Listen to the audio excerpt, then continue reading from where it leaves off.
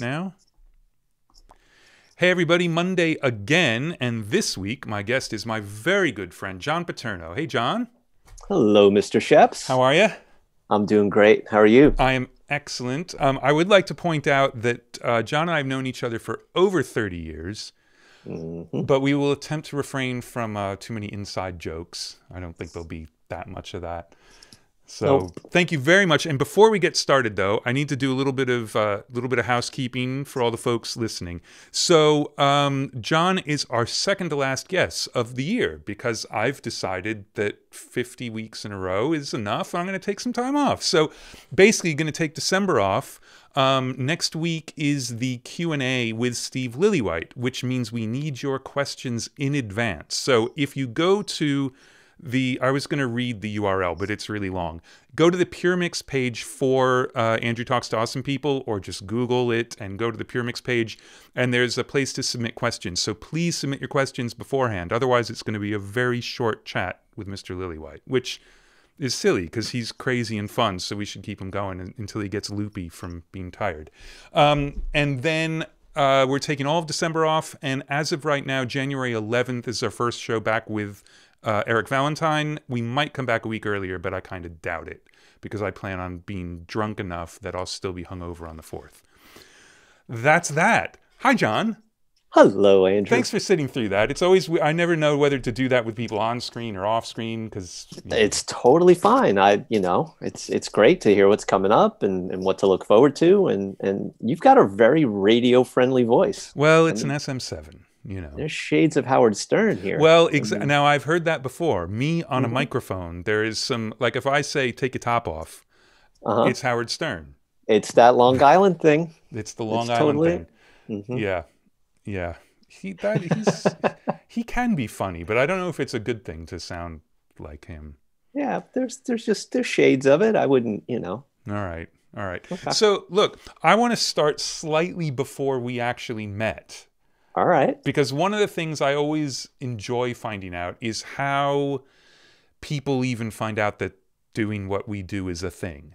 Because, there are a few people who've come from legacies of it or musician parents, so they were in the studio young. But most of the people we've talked to, that's not the case. So you have been on the East Coast from when you were born, but you moved down to South Florida when you were, 11 or something? 12, yeah. 12. Yeah, yep. So what were you doing? What were you into? What was going on? Well, I started playing guitar at like age 8. And so my dad had played guitar. My parents always had music around. I was the kid who would stick a pencil into a vinyl record and walk around the house asking for music to be played. So I was like always into it. First music I ever remember hearing was the Beatles, and I think I was always fascinated with the energy part of it. The fact that count off for I saw her standing there, that every time you put it on, it kind of hits you the same way. So I think early on I didn't know about obviously engineering or anything like that, but there was something about the fact that record stored this kind of energy that I think always really stuck with me. Right. Yeah. And so you're playing in bands, I'm assuming, because everyone played in bands, right? Yeah, not in a lot, but by the time I got to Florida, that was like around 78. Van Halen had just kind of hit at that point, 78, 79. And then I just took this deep dive into learning Van Halen and getting into all of this other stuff. I played in a few bands through high school. Did you approach it more like you just wanted to learn to play this stuff, not you wanted to go out and play it for people or get chicks or everyone has different motivations for playing guitar, but not everybody is into it for the actual guitar playing. At the time I was into it for the actual playing. I remember just spending hours learning things, trying to learn things, learning tunes, and just kind of being obsessed with music. Right. And all by ear. Really just, because by the time I went to the University of Miami, I still don't know how I got in. I was the definition of how do you get a guitar player to turn down. You know this one, right? Give him a chart. You got it. That was me. I was the poster boy of that. Well, So, so what is the bridge between playing guitar and then mhm. deciding you wanted to go to the recording program? Because you didn't want to go as a music student. You wanted to go to record, right? Exactly. Yeah. So once I got out of high school, I was going to be an electrical engineer. That's what I was starting to study for. My dad at some point, um, he didn't want me to be a musician. How weird. Yeah, he imagine that, right? So, um, yeah, so I went to community college and then got a job at a music store and apprenticed with the repair guy there who was named Tiny. So he's like So six he's foot huge. five. Yeah. Yep. We were in this itty bitty shop and I was biasing and fixing Marshall amps and fixing old PV power amps and things like that with him. And then I was taking classes, to think about going to an EE school. And then I got a copy of Mix Magazine every summer, was it, that they had the The school education preview issue. things? Yeah. Yeah. And so I read about the program at the University of Miami. And it was a major in music, or it was a music engineering program. So I Yes. just figured that would work. And then I found out though that you had to get into the School of Music. Yeah. As a performance major, which Yeah. was terrifying. Yes. And at that point, I'd been doing a lot of live sound gigs for a contractor in the area, and a lot of the faculty were on these dates. So I met a lot of these people outside of school, including Right. the guy I had to audition for, this guy named Randall Dahlhan, who was the guitar teacher there, jazz guitar teacher. And I had asked him for a teacher, and he recommended a guy named Brian Monroney. Yeah. And I literally took a 6-month crash course in jazz and somehow got through the audition. And that's how I made it into school. So I was a rock guy who played jazz guitar to become a recording engineer. Right.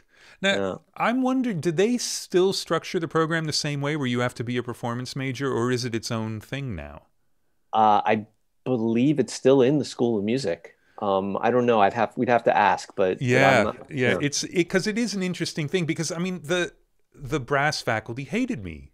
Like, you're not here to do this. We're all wasting our Mhm. time. So there would Yeah. be like, I mean, with the usual thing, like you slack off, and then one semester you decide I'm really going to go for this, Mhm. and it was no better. Like, I still sucked, and then everybody's wondering what the hell is going on. So it's an interesting thing to have to do, and I think it is good because I Mhm. think, especially when we were going there, it was people went there to make records. They didn't learn to do post or game sound or any of that. It was Exactly. there to make records with Mhm. musicians, and you can't overstate how important it is to at least understand music Yeah. while you're doing that. But yeah, it's a very interesting dynamic to go into something where technically your major is something you should not be majoring in.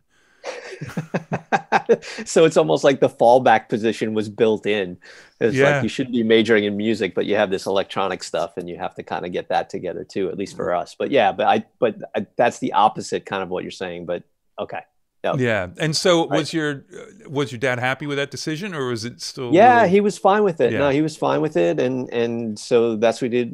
My dad worked hard. My dad was an airplane mechanic, and and he just wanted me to, that do something that would be, not climbing up and down on ladders and that kind of a thing. He wanted And to. it's also that time period, it was still very important if you could to have a 4-year college degree. Like, that was Yeah. still just an existential thing Hmm. that parents wanted for all of their children if possible.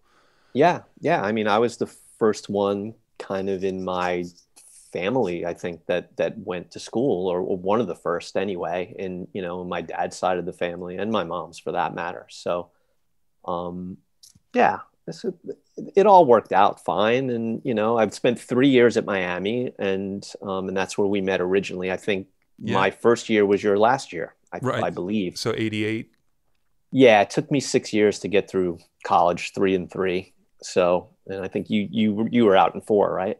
Yeah. Yeah. I was there Yeah. 84 to 88. Yeah. Hmm. Yeah. So, well, But there were a and lot of then people down there.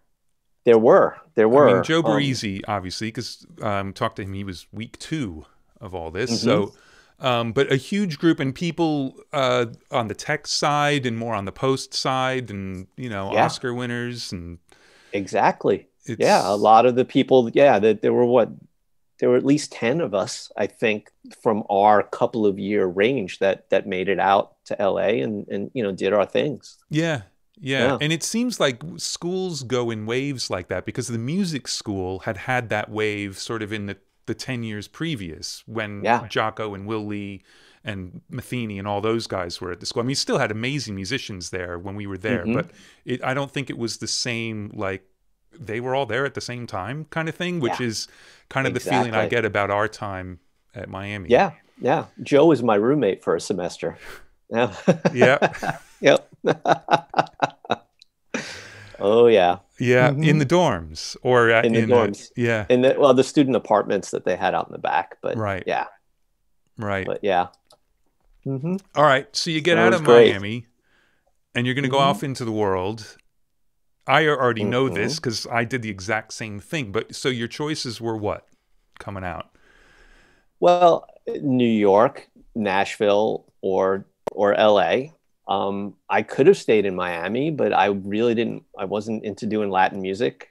I didn't want to go to Nashville because I wasn't in the country, so that kind of left New York and LA. And um, all my friends went to LA, and so I think that's one of the reasons why I ventured out there. Joe had been out there a year and a half before me. There were a few other people I knew, and plus, I mean, LA is where Landau was, and Lukather, and all my favorite guitar players, and a lot of my favorite musicians. So, Right. so that's pretty much why I picked LA. Well, Brian Monroney was also out there at that point, right? Brian Monroney was out there as well. Yep, he was Yeah. playing with. I don't remember who he was playing with, but yeah, he was still totally doing his thing. Yeah. Right. Yeah. So out you went, and what'd you Hmm. do? I Because I mean, it's hard to imagine now for people sort of who are the age that we were then.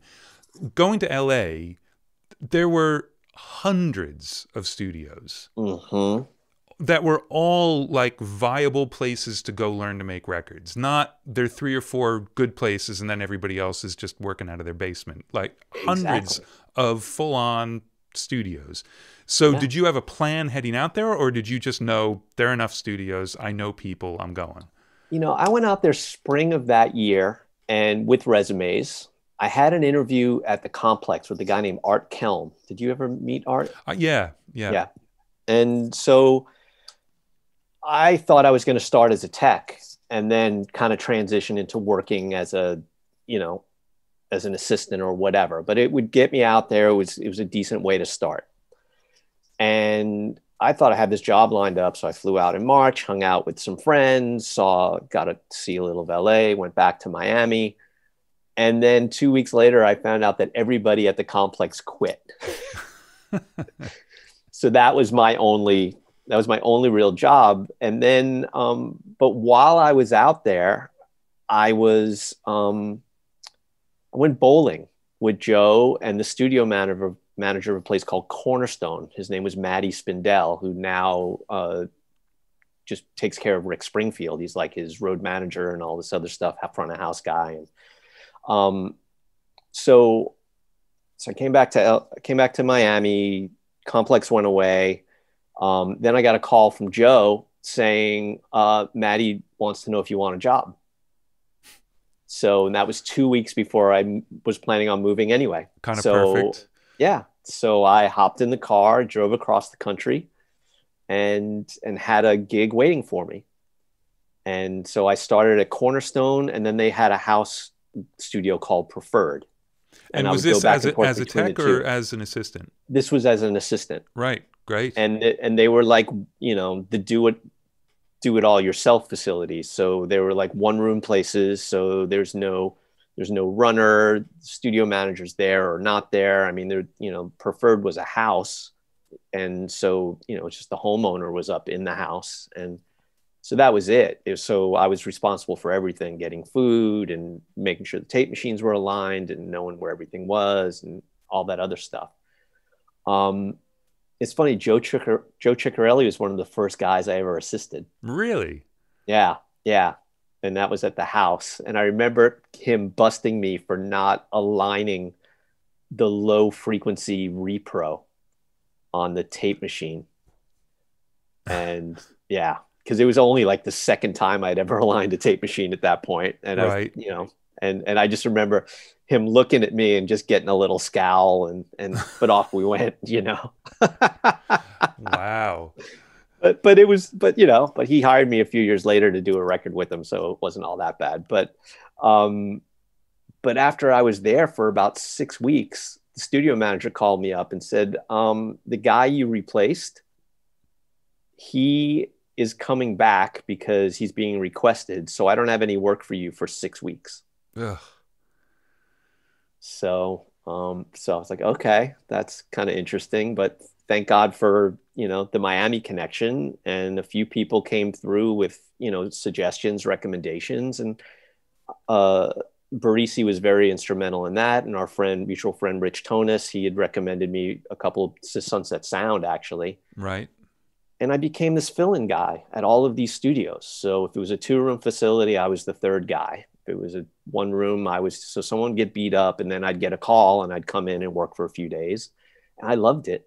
It was great. And it was right before all assistants were made freelance, which was a huge deal in LA, basically. I mean, to this day, like, it's sort of known Capitol is the only place where staff engineers are actually still on salary. But it's been that way for 20 years because sort of overnight, one studio said, we're not keeping you on staff. And then everybody took people off staff. But you were freelance before assistants were freelance. I was, yeah, until Sunset Sound hired me. And then I was technically their employee for about a year, and then they fired me. Right. So this is Sunset Sound as opposed to Sound Factory. So you had a year at Sunset? Well, at that time, Sound Factory was owned by Sunset Sound. Right. And so I think what happened was Rich had recommended me to the studio manager at Sunset because one of the guys who was a staff assistant got a DUI and he had to go pick up trash on the freeway for a couple of weeks. So they needed somebody. Perfect. And Rich recommended, I think Rich recommended 2 of his friends, Joe Barisi and John Paterno. Now, Joe had been out in LA a year and a half before me. And I'd only been there like 2 months, maybe 3. Right. And so I went in, I met Craig, the manager, and then I met the tech staff, and everybody seemed like was signed off on me enough. So I got into the rooms and I ended up assisting there for like 3 weeks. And right toward the end of the stint, Craig pulls me aside and we're talking for a minute. And he goes, yeah, so you've been out here a year and a half. Where else have you worked? And I'm like, no, I've actually only been out here 3 months.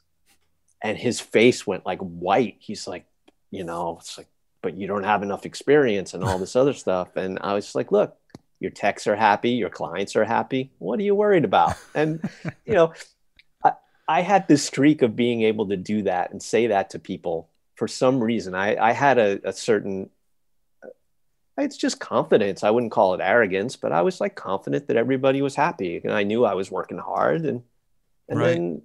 then I'd done a few other fill-in gigs over the next few months. Like this probably happened in the fall of 1990.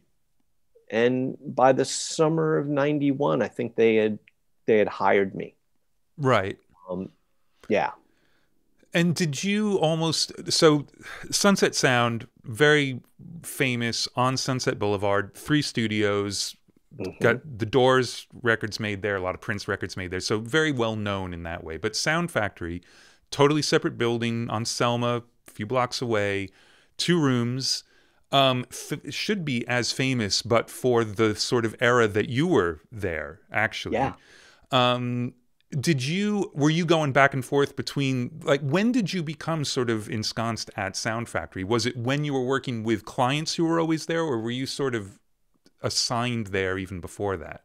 It was the clients there. You know, there were 5 rooms, and basically the assistants would get assigned to kind of whatever room was open. And if they've developed a reputation with some of the clients, then that's kind of where they ended up, you know. I was there with a really good group of guys. Like everybody was anal retentive. Somehow there was this competition amongst almost everybody of like labeling the tape boxes the same way. Like for some reason, we all gravitated toward the same colors on the tape boxes. The rooms were always neat. They were always put back together properly. The consoles were always zero. We all took a lot of pride in the place and having it work the way it did. And, you know, I was there with Mike Persante, who ended up working for T-Bone Burnett. Yeah. Neil Avron was a little bit before me. But who started off as a tech there and then became an assistant and then moved on. Yeah. And Rich was a tech there at the time. But yeah, great group. Now, so the assistants could move back and forth, but unless I'm completely wrong, which I certainly could be, it doesn't seem like very many clients would go back and forth. They either worked at Sunset or they worked at Sound Factory. Is that true, or did I make that up? No, that is generally true. Sound Factory was the smaller overdub budget place. You know, that's the way it was looked at. I probably had my favorite live room of all 5 studios was Studio A over there. I hated the control room, but the live room was incredible. Yeah. Yeah. Designed originally for the Rolling Stones, but they never set foot in the place. A guy named David Hassinger set the place up. Right. And that room, you know, it's funny. I'm still discovering records that were done there. Seals and Crofts records, Summer Breeze was done in Studio A at Sound Factory. Linda Ronstadt records, and, you know, Val Garay, that was his place, you know, Studio A. And Nico Bolas came up through there, and a lot of cool records were done in that room. Right.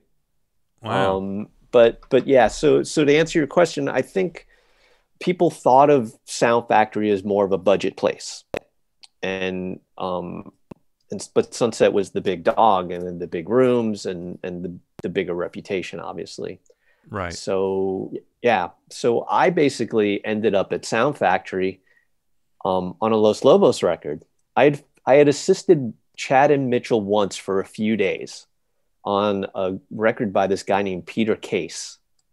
And he was in that band, the Plimsolls, and, you know, early on. And anyway, the only thing Chad and Mitchell said to me was they gave me their food order every day: a vegetable sandwich, a pink cloud, and Native American corn chips from this place that used to be up the street. That was the only thing they said to me. And then a few months later, I get a call from Sunset's studio manager and says, "Oh, well, Chad and Mitchell are going into to work with Los Lobos in Studio B at Sound Factory. Bring a good book. I'm putting you on it."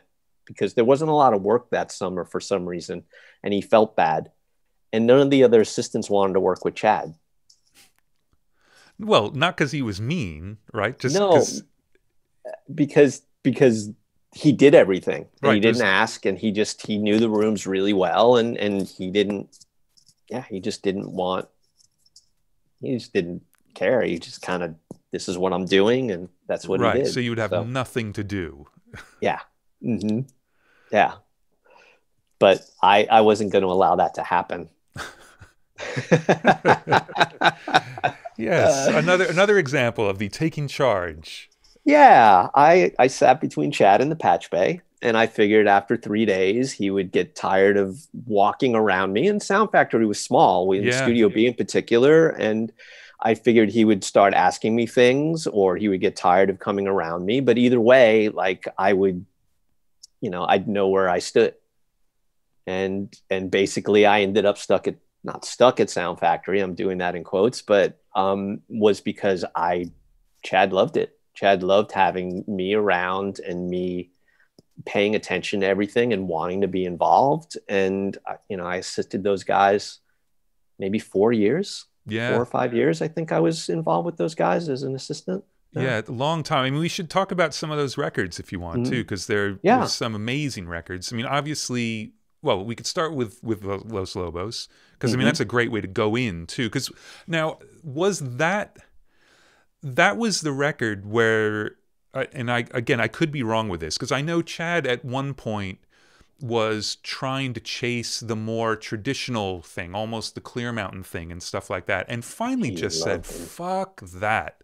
I can't do it, and I'm not gonna do it. And was that Los Lobos record kind of the first record where he's like, I'm doing whatever the hell I want to do, and let's see what happens? Right. That was it. Yeah. And, I guess he and Mitchell had a discussion about it too, because Chad loved Bob Clearmountain. Yeah. And still does. And you can hear it. You can really hear it in his mixes. It's just his mixes just go down a whole octave or even two more than Bob's. But the separation and the kind of, all that clarity and the energy of it, all that's there. But yeah, that was when they said, fuck it, basically, both of them. And then, it's funny because, I'm this guy from college. And when we got into the LA scene, that was not a normal thing. Yeah. A lot of people resented it. Like I remember one of my first assisting gigs, I had mentioned, oh yeah, I went to the University of Miami. I studied this in school. And the guy was just like, yeah, I swept, I cleaned toilets and swept them, blah, blah, blah, blah, blah, blah. And I never told anybody again from that point. It was just, there was no point in. Yeah. It was a real stigma to have gone to school. Flouting any credentials. So not that they're real credentials, but it's just, you don't want to intimidate or make anybody feel weird. Not that they should be intimidated by some kid, but you know what I mean? But with Chad, Chad is this guy who worked so hard for what he did, huge artistry in him to begin with. He's a great musician. I don't know if you've heard him play guitar. He's a great guitar player, and he's got a great feel and a great groove. And, I think he toured the world with an Elvis Presley impersonator. Really? He toured Africa with the guy, and played Vegas and stuff. And so here I am, this guy who went to jazz school and have all this thing. And Chad is he's just immersed and worked his ass off. And we would sit around for hours waiting for Los Lobos to show up. But we both kind of had this common thing. I mean, he was really into the White Album, the Beatles' White Album. So we would show up every day and we would sit there and listen to the White Album for at least a couple of hours every day. Really? And that's how I kind of got to know him. And it was a weird common thread and common thing for two people who would just have, very different backgrounds. And it was awesome. So you guys would not agree with me that could have been a single album, would you? The White Album? Yeah. I could easily chop a few songs off that thing. The stuff that's good is probably my favorite ever, but the stuff that isn't, I never really want to hear again. I get it. Well, look, I got a question for you about this, because so then up until that Los Lobos record, Chad and Mitchell had worked together a few times, but all of Chad's body of work, which wasn't huge at that point, but it existed, would have been this sort of modern Clearmountain-ish thing. And the stuff he had done with Mitchell was all that. Yeah. Did Los Lobos know going in that they were not getting that? Because they didn't get anything even close to that, and it's a huge left turn. It's not subtle. It's a gigantic difference. I mean, I don't know factually. I don't know what the discussions were between Mitchell and them, but they were totally on board for that record in particular. But from day one, absolutely, because that record it's fucked up in a great way, but it's not like a compromise. It's not an easing in. It's a full on. Yeah. The other thing people don't realize about that record, and he doesn't really get credit for it, but there was an engineer named Paul Dugray who recorded several songs on that record. And so we got those tapes from Paul, and then we ended up doing overdubs on, or they ended up doing overdubs on it. And so those tracks kind of got morphed into what became Kiko. And then also the second track on the record was recorded and mixed by Kevin Killen. Right. Song called Wake Up Dolores. But this was the record that Chad pulled out the Sans amps. This is where Mitchell's Chamberlain got a huge workout. And the band was totally on board with it. I mean, David and Louis in particular, David Hidalgo and Louis Perez. I mean, And that's obvious because of the stuff that came later, like the Latin Absolutely. Playboys and yeah. Exactly. I'm just wondering if it was a bit of a surprise, because it's not what anyone would have expected to get from those two at that point. Yeah, yeah. No, I think the band was ready for it too, or at least David and Louis and Right. Steve Berlin as well, I think they were ready for something different because they were coming off like La Bamba and what's that record? How Does the Wolf Survive? Right. And things like that. So I think it was a real catharsis for everybody involved, Right. Yeah, because you you could know? see that they needed to go in some direction, or they were Yeah, just going to get pigeonholed into a very, very small hole. exactly. Yeah, yeah. 100%, 100%. Yeah. And even the way some of those tracks were recorded, you come into things with concepts and then you work for a year as an assistant and you see things done, a variety of ways, but it's kind of traditional and but now here's a tune like Angels with Dirty Faces. Um, there's a loop on it as the basic part of the track that they looped in an H3000, printed it on the tape. Pete Thomas is playing drums on it. There's a couple of mics up in the room and everybody's out there doing hand claps on the basic track. Mitchell Froom is standing near a piano and every once in a while he's just hitting a couple of things. And it's Chad and I in the control room. And while this whole thing is going on, and it was so cool and so freeing and really eye-opening to me. It was super, super inspiring just to kind of see this kind of, and then as you learn more and you learn more about how other records are done and Beatles records and things like that, it was more in the spirit of a longer line of things than what records had started to become in the 90s, Right. the compartmentalize, do the drums, then do the bass, then do this, then do that kind of a thing. Right. Yeah, So because in a way it's much more traditional record making yeah, to get the yeah. sounds as you're going and doing things live Mm-hmm. and every Yeah. song being constructed completely differently too. Yeah. I mean, those guys, they made the records in the moment. They really did. And you pushed up those faders and it sounded like it was intended to sound. There wasn't any real guesswork, Right. which is super cool. Yeah. Yeah. And Yeah. obviously, I mean, that record is pretty amazing. I think pretty influential for a lot of people. Yeah. Yeah, definitely. And I still, the beauty of records, and I'm sure you've done this too, like I hear some of these songs and I remember the exact moment when stuff was done. Like I remember David's solo on, there's a tune called Just a Man. That's just his burning guitar solo. And I can still see myself, I can still see him through the glass every time I hear it. It's Right. really, really cool. Yeah. That's amazing. So Mm-hmm. did they, we don't need to, go too far down this rabbit hole, but it's just really interesting to me as someone who's observing it. Was Chad immediately happy sonically with where everything was going, or was it a feeling out process, or was it as if he was always just ready to do this and it switched on? I have a feeling it's the latter. I think he was really ready to do it.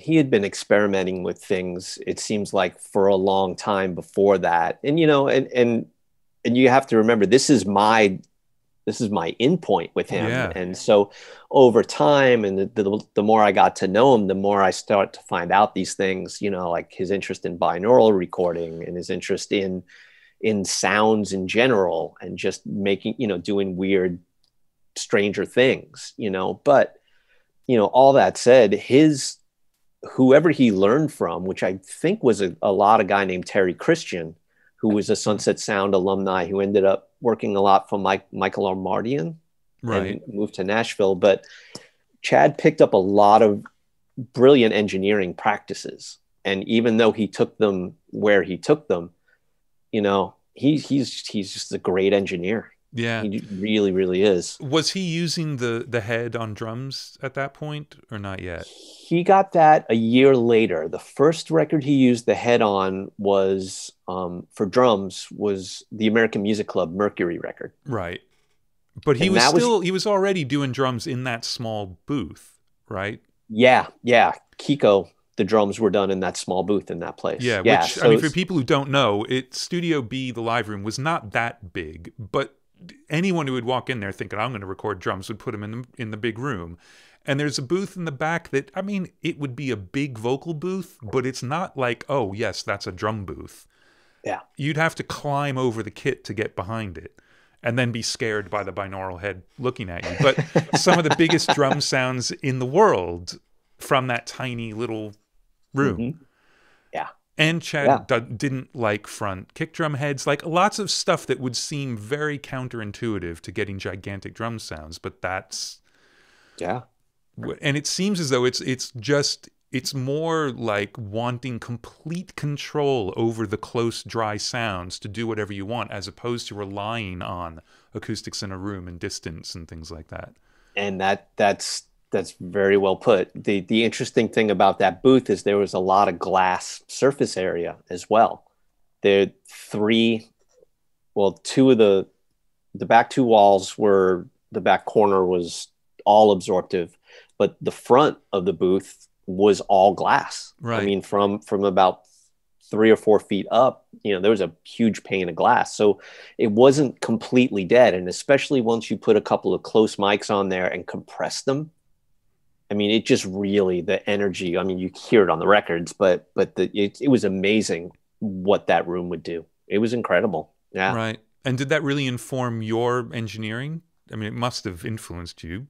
Absolutely. Yeah. Yeah. And again, like Chad's techniques and practices, it's not like they were willy-nilly. Like he definitely thought about stuff. And the other thing I really learned from him is just getting it to sound right in the room before you even put a mic on it, which is so ingrained in me just by watching him and what he did. But that Remo, he had an 18-inch Remo kick drum without the front head, and that's that bass drum on Kiko and probably on Colossal Head too. Right. A lot of those records at that time. So. Right. Well, yeah. I mean, an amazing records. You mentioned American Music Club, so we could talk about that for a second. Mm-hmm. And by we, I mean you. So you can talk about that for a second. Mm-hmm. That's one of my favorite engineered records of Chad. There's a depth, and then there's this hi-fi quality to it at the same time that I don't, had he continued to pursue that, how can I put this? That's the closest one. That's the combination of Chad and maybe Bob Clearmountain. Right. As far as the top end and the full spectrum thing. It still has Chad's girth and beef on the bottom and all the separation. It just has a bit more of a canopy over the top. So Chad probably thinks it's too bright then. I don't know. I've actually never talked to him about it. I'll ask him. Yeah, you should. And that's also the first record he mixed at Sound Factory. Oh, right. Where had he been going to mix? He mixed Kiko, and he also mixed Suzanne Vega's 99.9 at Ocean Way on that Focusrite. Oh, right. Yeah. And did you get to go along for that, or you? I popped. They'd invited me to swing by, but I didn't. I popped over maybe once. I don't know why I didn't. I was kind of.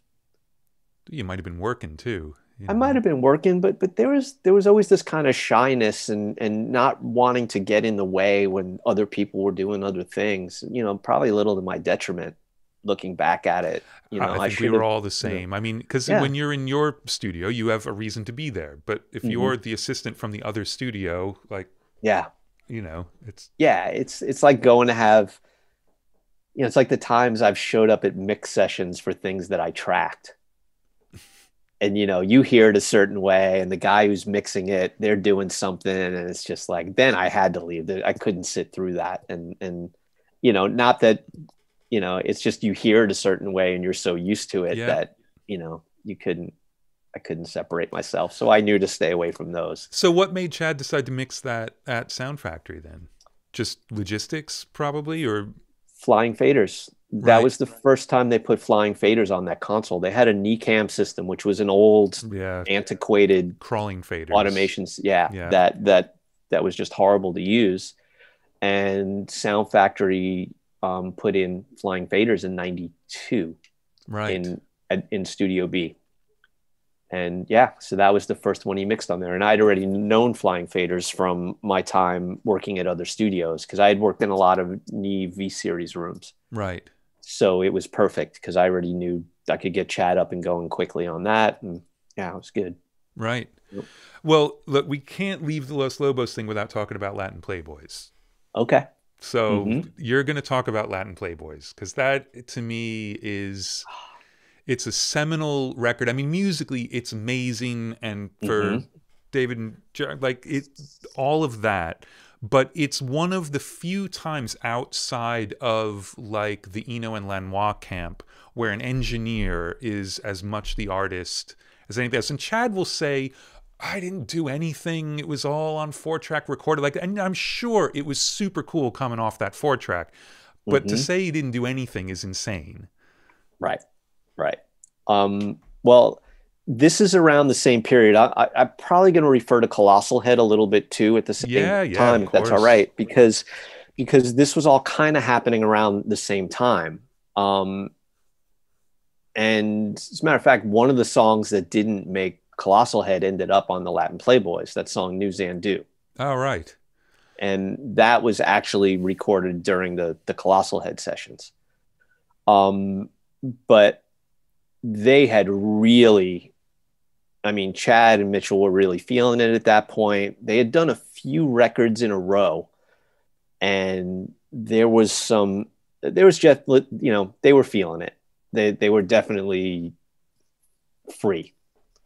And the Los Lobos guys came in with Colossal Head with no songs written.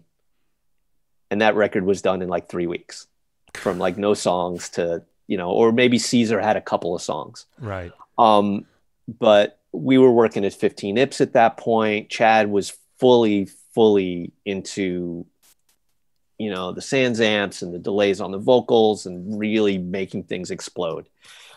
And so through all of that, David had brought in a couple of cassette demos of things he was doing. Is the last song on Colossal Head Buddy Ebsen Loves the Nighttime? I'm not going to know off the top of my okay, head. I think Let's it say is. it is. And I Mark will think it correct is. this, but yeah, Yeah. for this reality, it is. Okay. And so that was one of the ones that was based on one of David's cassettes. Right.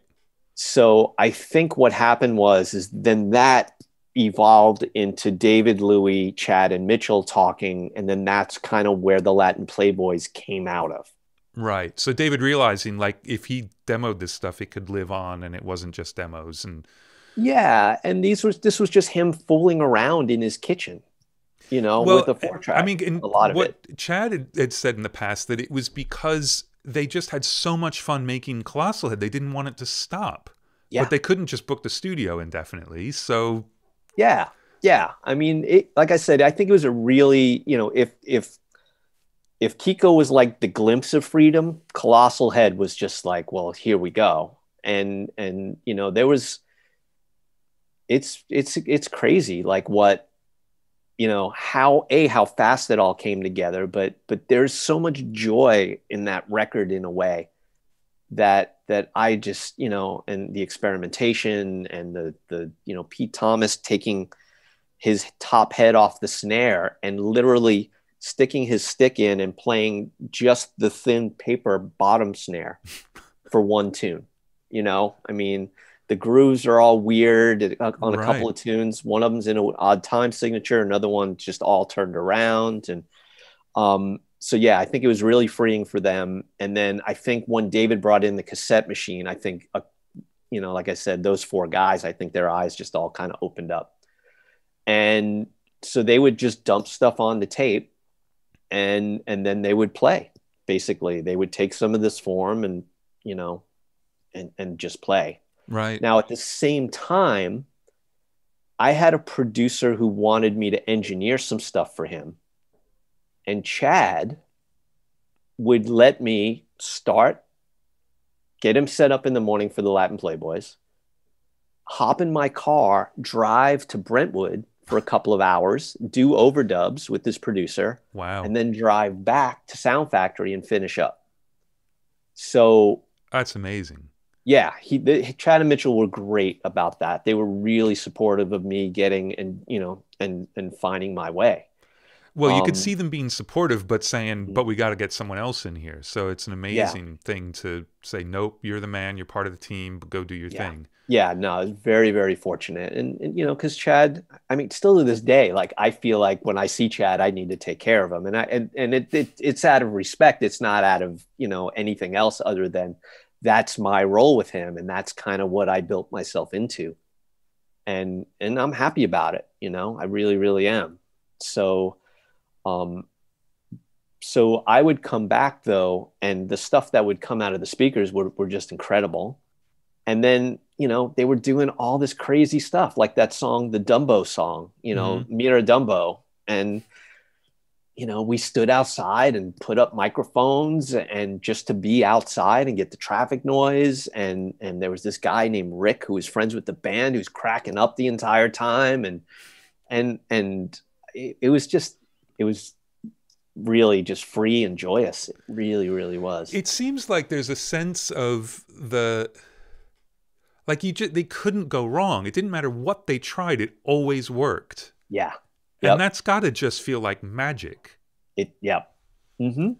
You know, I mean, we experience this when we mix sometimes, you know, I feel like I do some, you know, those moments when you're lucky enough to get lost and you're lucky enough to feel like, you know, that it's coming through you as opposed to you having to force your way into something, you know. I mean, you know, I'm fortunate enough to feel that way when I play sometimes as well, you know, and you as a trumpeter as well. Oh God, right? no, never. No. Oh, come on, man. I had about a minute and a half during a solo in high school when we went to play some like big band festival thing, and I was doing my like really bad electric miles, but I had a wah-wah pedal and a delay, and I did some weird arpeggiated thing that was coming back on itself, and that was awesome. But literally 30 seconds in my entire trumpet playing career. That's it. That's all you get. Felt it. You felt it, and you know that it was possible. Yeah, right? but I could have gone for more than 30 seconds of it. But I mean, you guys had years of it. Yeah. Really? Yeah. Right? I mean, it's not like, oh, that record went great and then the next few were difficult or whatever. It seemed as though just cranking them out one right after another. It was quite the couple of years, and there were some twists and turns in there and things that had come up that were unexpected, but every time it was just, you know, and then me and Chad in particular, because Chad had mixed a couple of records and produced a couple of records without Mitchell. I'm thinking mainly the Sam Phillips Martinis and Bikinis record, right. Soul Coughing's first record. Yeah, which I want to talk about that specifically in a minute. Okay. But you know, there was 3 or 4 years there that were just, you know, they were on a roll. They were doing amazing things, and it was fun. It really was. And it got to the point where, you know, like Chad and I would show up and we wouldn't talk for the first couple of hours just because we knew it had to be done. I knew his setup. I knew how to hook it all up, and you know, and that was it. But it was not for it was not for being bored. It was just like, you know, it was a real spirit kind of, right. You know. And it's not like there was a lack of effort. I mean, you guys were working your asses off. Totally. And I've said this for years, you know, 8 hours with Chad and Mitchell was like 12 hours with anybody else I've ever worked with because of their focus. I mean, they showed up to work. I mean, the other funny thing about Mitchell is that during Kiko, I mean, we worked on Kiko for 6 weeks. I think he said 5 words to me in those 6 weeks because he would show up, and he's showing up thinking about music, right, and thinking about what he wanted to try for the day. And that's how Mitchell's mind works. And he's into economy, and he's into arrangement and just putting things together in a certain way, you know. But So ironically, like one of the best compliments I'd ever gotten was from Mitchell after those 6 weeks. He stopped and he looked at me and he said, "You did a really amazing job. Thank you." And that was And it. what's your name again? Because we haven't Yeah, spoken. exactly. But just the fact that he took the time to acknowledge that really made me feel good. You know, I Yeah. never took anything personally. I just kind of figured, well, this is how this guy is. Right. And, Right. But to you realize know, that he is aware of what's going yeah, on. Yeah. yeah. That was really nice. That's Yeah, great. totally. Well, and obviously the Los Lobos thing didn't stop with just those two records, because you worked on the Feeling Minnesota score with Yeah, them too, right? they hired me to do that. Yeah, I drove out to Diamond Bar every day for a couple of months. And then so LA to Diamond Bar, that was a 45-minute drive easy on like a no traffic day. Sometimes it took me an hour and 15, hour and a half. The good thing was you couldn't be late, because they were always going to be later than you. Exactly. And I actually got really frustrated with them at one point because of it. I remember I remember specifically. that, actually. Yeah. Yeah. But No, still, I mean, that's a great opportunity it too. was. It was my Right. first co-production credit, actually. I have co-production credit in the film Yeah. with those guys. And I got one of the greatest quotes I'd ever heard anybody say from David Hidalgo. Um, he played this beautiful line at one point, and I said, "David, where did that come from?" And he literally just looked at me and says, "I don't know. I guess my reception's just good today." And I was just like, brilliant. Yeah. Yeah. That guy is one of the best musicians I've ever seen. Like the deepest feel. He could hit the top of a table, he could hit a cowbell, and it's the most soulful thing you've ever heard in your entire life. Right. He's just that good. Yeah. Amazing. So, Well, okay, let's talk about Soul Coughing, because I want to talk, because okay. I mean, first of all, I love Ruby Vroom. Is this such a great Uh-huh. record? But Mm-hmm. also, it took me a long time, and I know I'm really late to the party, but I finally just listened to the new Fiona Apple, which isn't even that new anymore. The Mm-hmm. Fetch the Bolt Cutters, and Sebastian is in her band, Mm-hmm. so he's all Yeah. over that record. And I knew it as soon as I heard the first note out of his bass, like, hold on a second, that's Sebastian. So but those guys, I mean, so unconventional at the time, and again, a perfect marriage with Mm-hmm. Chad and with you. And so I'd love to hear about sort of how that came together and what it was like to kind of make the record, because it's not like other records. No, no, definitely not. Again, like another really fast record. I've been doing this kind of deep dive on Van Halen since Ed died. And, Van Halen's thing in their first record was done really fast. That's because the band was super well rehearsed and they'd been playing constantly all the time. And the only reason I'm mentioning this is Soul Coughing was the same situation. Those guys were playing around New York like crazy. They were on fire. I'm not sure how Chad got the call to do it. I think they were on Slash Records, which was a division of Warner Brothers. And but those guys came in and it was like kill the man with the ball. Like it was all this awesome New York energy. And they came in they were just ready to kill it. And from the moment we set up, and then, they totally embraced Chad's compression thing. This was, I want to say this was the first record where Chad put the head down low and right in front of the drummer. Right. Um, So it's like right over the toms, basically, right? yeah, yeah. So literally, if you're the drummer, like you have this face, like literally, it's like right there, and but totally embraced by the drummer Yuval, and yeah, it was kind of a simple setup. There was a bathroom right. There was a ramp that you would take down into the main performance area, and there was a bathroom right off there. And so guitar amps would end up in there, sax players would end up in there over the years. And so it was probably, you know, upright bass and the amp in that main room, I think. The keyboard player was all synths and all samplers. And then Dodie was singing. And then also, we ran a guitar line out to the bathroom, basically. And, a couple of takes each tune, and we got them. and a couple of overdubs here and there. And the energy was just another thing where they were just so excited and so Right. so happy. And it's a real sample heavy record, but those samples are all triggered live as part of the performance, right? I mean, Exactly. there's no pre-record, there's no going back and chopping things up. It's like that's what they did. Exactly. So that was a big component. I'm sure there were some overdubs here and there. Like, I'm sure there were a couple of vocal passes and vocal comps, things like that. But the main core of the tracking, a lot of it was recorded right then and there. Yeah, but they were just totally on fire. And then and it was awesome. I was going to be in New York that summer. I ended up doing live sound for them during what's that, CMJ? Oh, CMJ, Is that the festival? Yeah.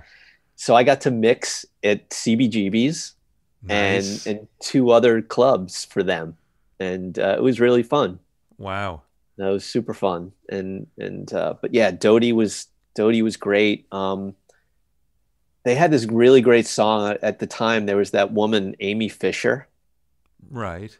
who she had gotten involved with some guy and then ended up shooting the guy's wife. Oh yeah. Yeah, some guy named Joey Buttafuoco or Yeah, something like that. yeah, exactly. They had a song called Amy Fisher that they used to play, and that never made the record, but they were just funny and fun and yeah. But like I said, 10 days of tracking, a week, 2 weeks of mixing, tops, done. Wow. Amazing. Yeah.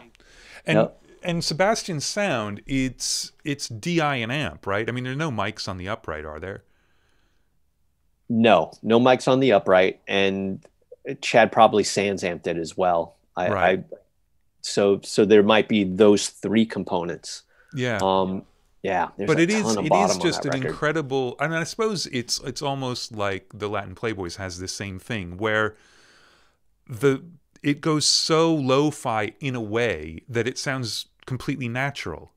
Yeah. That it's just you don't know how to record it, so it sounds like that, but it's just a recording of something that happened. It's not processed and crazy and weird. Exactly. Yeah. He's, that's the magic of Chad right there. And it's just how he hears it. Yeah, I know. I mean, and I've talked about this before, but man, that Black Sky mix he did by Sam Phillips. Have you ever listened? Yeah. I mean, he spent 3 days on it, but that was the most incredible thing. It's still probably the most incredible mix from a perspective standpoint that I've ever heard in my life. Is that the one with all the amps out in the live room, or is that a different? Yeah. Right. Yeah. You should tell the kids. Yeah. Tell the kids For about the kids, that. Chad set up his binaural head in the performance area of Sound Factory, and he, using Q-Sends and using buses on the console, fed multi-track elements out to speakers, and then had the head come up on the stereo bus of the console.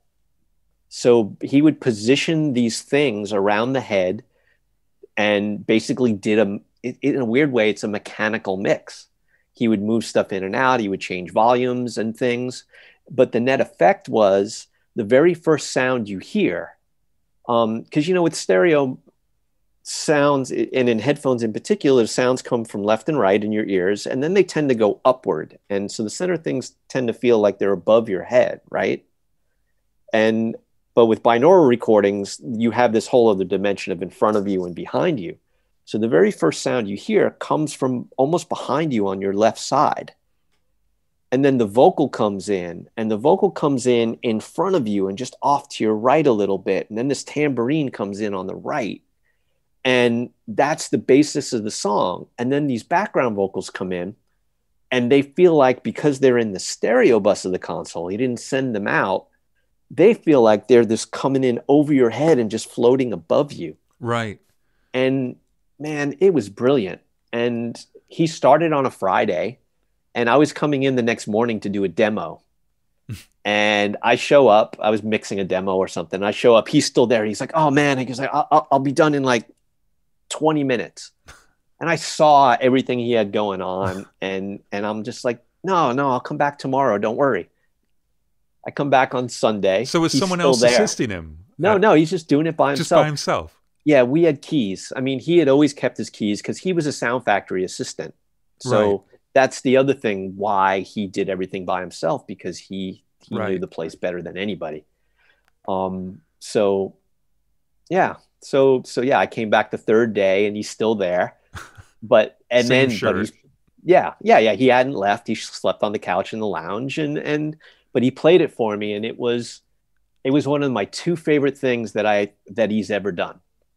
And I couldn't tell him to, you know, I couldn't say stop. You know, how could I do Yeah. that? And so he was exhausted, and he printed it, and I think I just came back on Monday morning. I said, just leave your stuff, leave everything. I'll document it, and then I'll break it all down. And that's what I did. Yeah. Wow. And Yeah. it also, it's such a different era of, like, he could do that, and then it isn't like, okay, send it out and wait for all the comments. Like, that mix Yeah. was just done. Yeah. Presumably Mitchell heard it done, or no, because Mitchell wasn't It involved was in that. T-Bone. It was T-Bone and Sam. And Yeah. so did they come in and listen, or it was just like, that's it? He just kind of sent it to him and said, I did this. I And if mean, they I didn't don't know like if that, this, he would have just done a traditional mix, sort of, probably, yeah. kind of. Yeah. Yeah. I mean, Yep. because you can't even imagine not getting comments on a mix now. Like, that's Yeah. What situation does that ever come up? I mean, every once in a while you get lucky and there are almost no comments, but Yep. the idea is you're going to get comments and change the mix, right? I mean, that's the process now. You never It say, is. I'm done, here Yeah. you go. Mm-hmm. It's like, well, what do you think? What do you want to change? And so Yeah. it's amazing. Yeah. And I suppose it takes that situation to free you up to do something like that. Because if he knew he was then going to have 2 days back and forth with T-Bone, especially if T-Bone wasn't even going to come to the studio, and like, you'd Yeah. never do it. You would never, ever, ever do it.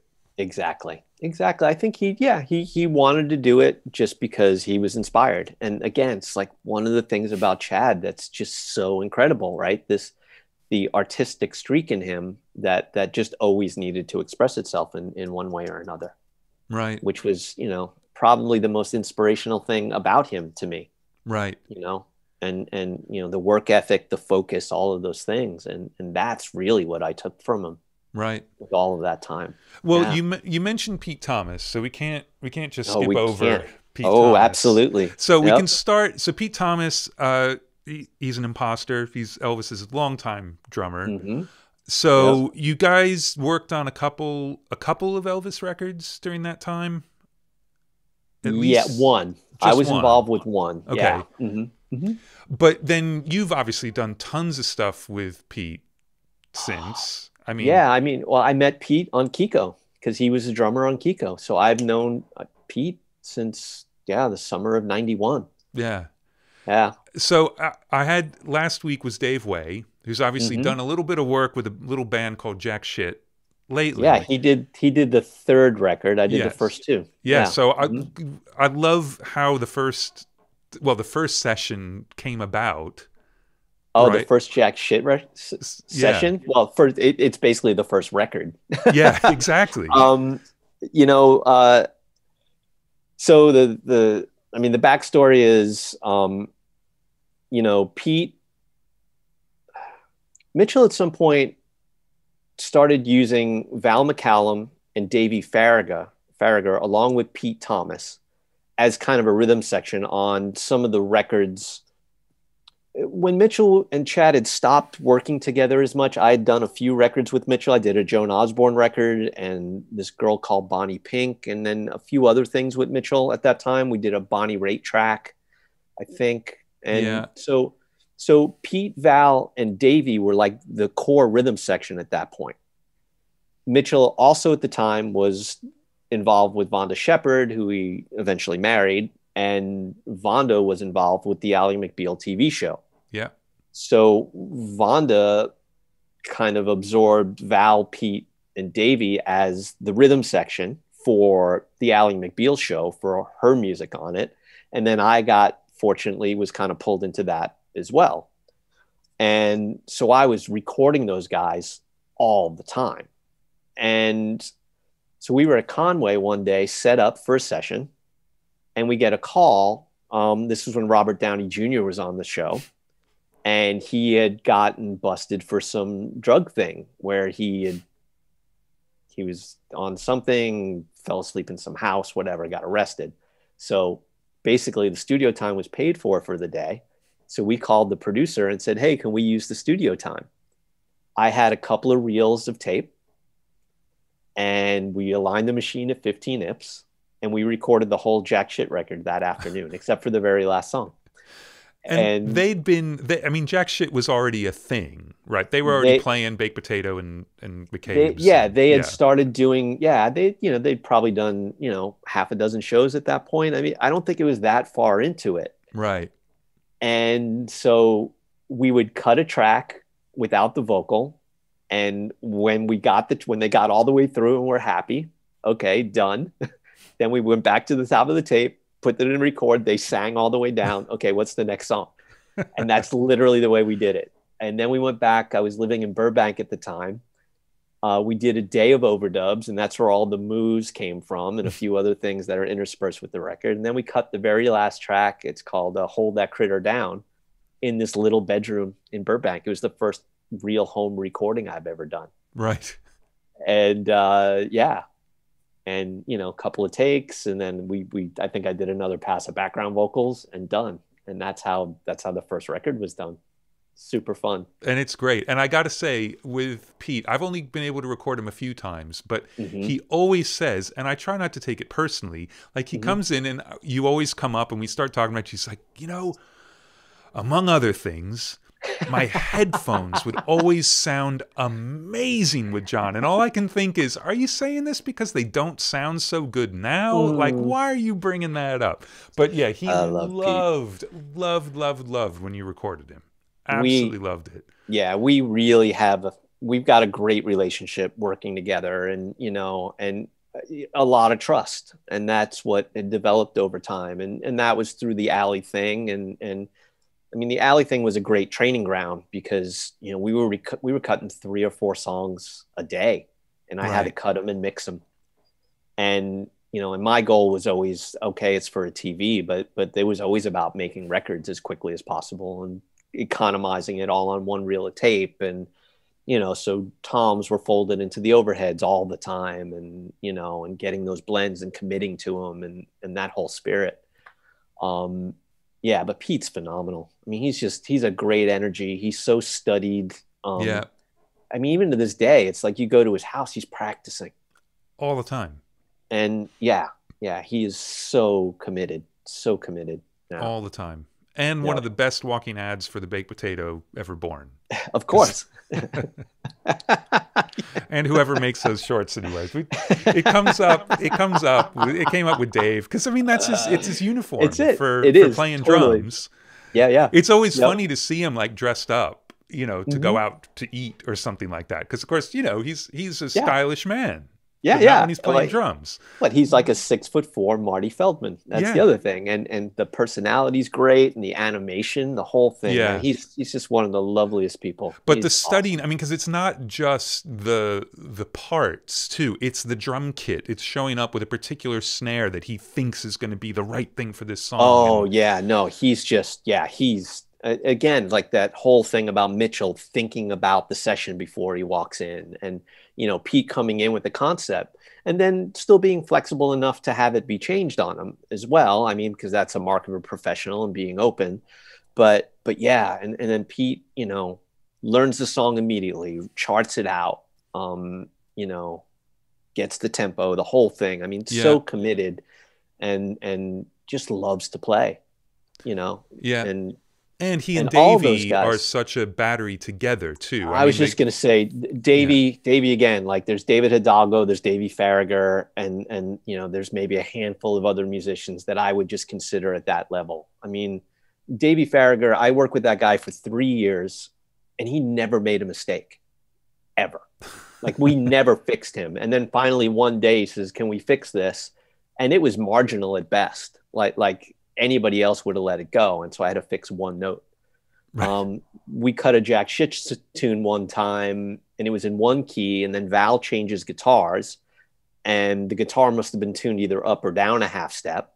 They launch into it, and Davey plays it down like nothing. and we get done, and Davey's like, well, are we doing it in E or an F? It didn't faze him either way. No, And, well, part of that's know, got to be, I mean, because this is later on, but I know on the, I can't remember the names of the tours, but the Elvis Costello tours where he had the huge wheel with all the songs on it, and they'd spin the wheel, and it would land on a song, and so he would just launch into the song. And until Pete pointed it out to me, it hadn't occurred to me that he and Davey cannot see the fucking wheel. They have no idea what song is coming.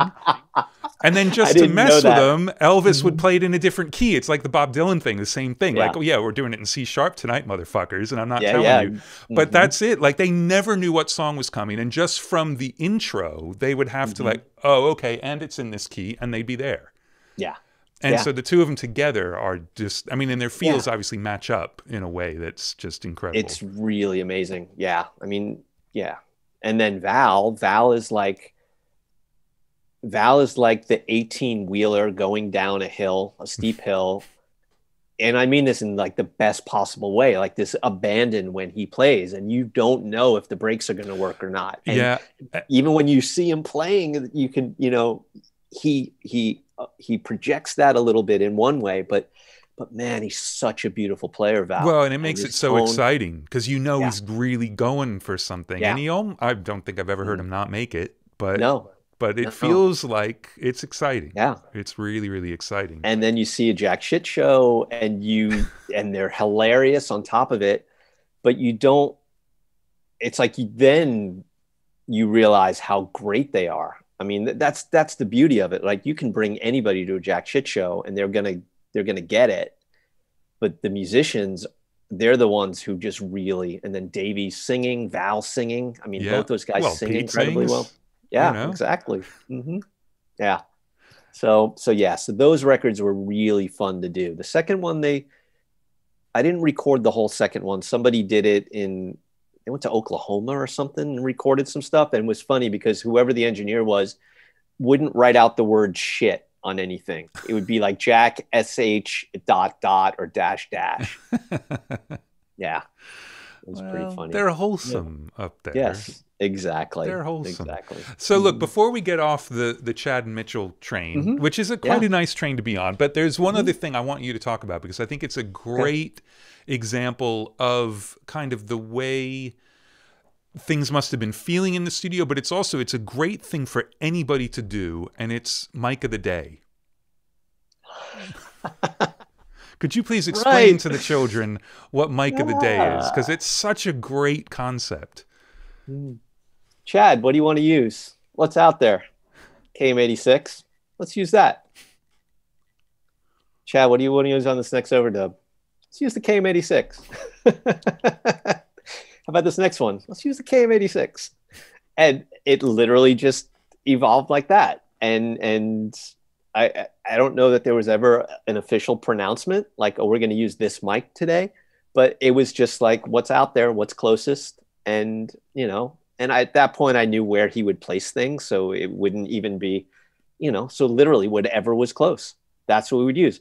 Obviously, if it sounded terrible, then okay. But 95% of the time we went with what was there. A couple of shots of EQ if needed. Done. Yeah. But it was, And it's a great exercise because people get so hung up on like, what's the best thing to do for something? And there is no best thing. There are 1,000 good answers and 4,000 bad answers that can be turned into good answers. And then there are like 10 answers that will never work. Yep, exactly. And, you know, I will say one other thing. One of the other things that I feel like I really got out of that experience was insisting in general was keeping things artist centric. You know, they were there to play, and our jobs were to make it as comfortable as possible for them to do their thing. And that's the other reason I think I stayed so long and why we all hit it off so well, me and Chad and Mitchell, because, you know, it wasn't, you know, we weren't messing around. It was really all about the focus on the artist and on the performances. And so we would build these little things in to keep ourselves interested not that we weren't interested, but yeah, just to kind of, Yeah. it was our way of experimenting. But it But it never was felt never like in you're, the, yeah, you're not taking it lightly. You yeah, got to record it with something. yeah. And it was never right it was never to sacrifice the performance or whatever else was going on. Right. You know, And in a lot of ways, you're preserving the performance because they can record 5 seconds after they think about it. Not, oh, hold on, let me go get the mic. Let's no, just go. It's going to work. It's a good microphone in a good room. Yeah, Like, exactly. What could go wrong? Yep. Yeah. People 100%. love like the drum sound that Susan got on whichever song it was where the power supply for the API, there was no negative supply. Like, and a 57 rolled into the floor. Like, just get over it. Yeah. And music it'll happen. It's about what's on the other side of the mic. It's not really about the mic. It just isn't. Yeah. So look, I'm sure they're going to come up again because whatever, they're important parts of your career. But you mentioned Joe Ciccarelli. Uh-huh. So he had you come up to the Bay Area to engineer a record. Yeah. Right. Yeah, so let's just talk about you and Joe for a bit. Why not? This band called Box Set, and this was 95, 96, somewhere in there, I think. And yeah, I'm not exactly sure why he hired me. I think he was kind of into the sound of the Chad and Mitchell records and obviously knew I worked on them. And I must have run into him 1 or 2 times after I'd met him initially. I don't even remember how it all came about. But yeah, I drove up to the Bay Area like 3 times to work on this in different sections. And we worked at this place. It was called Coast at one point, but when I was there, it was called Toast. It was a Bill Putnam room.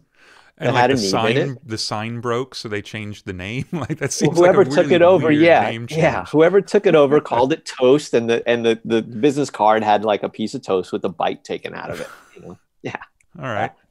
So I went up there and did that with him, and I ended up mixing that record as well at Sound Factory, and that was a crazy experience too because I learned a ton. I had never seen anybody find the spot in the room for drums before. Right. And this is something I learned from you and I still do it. So this is a great thing for people who haven't recorded drums a lot or even people who have. Yeah. We picked an area of the room where we thought it would work and then set up the kick and the snare and then just moved it around a little bit, like a foot here, a foot there, blah, blah, blah, left to right. And then suddenly we found the spot. It sounded great. And then we built the rest of the kit around it. That was probably the most important thing I took from that entire session. Right. And the other thing is, engineering for an engineer, especially one as good as Joe, posed a lot of interesting things, like it really pushed me. Like I felt like I brought a lot to it, which was awesome. But he's doing things like he's over with a Pultec style EQ, the TLA, whatever the EQP, whatever, blah, blah, blah, right? It's like Pultec style, and then it's got the filter on the low end. And then he's going, okay, what do you like better? This and this. And I'm not like seeing his hand moving. And all he's doing is he's cracking open the low cut filter. And I swear, Andrew, the first few times he did it, I'm like, I'm not hearing this. I suck. This is like, I'm quitting now. It's like, I should be able to hear this.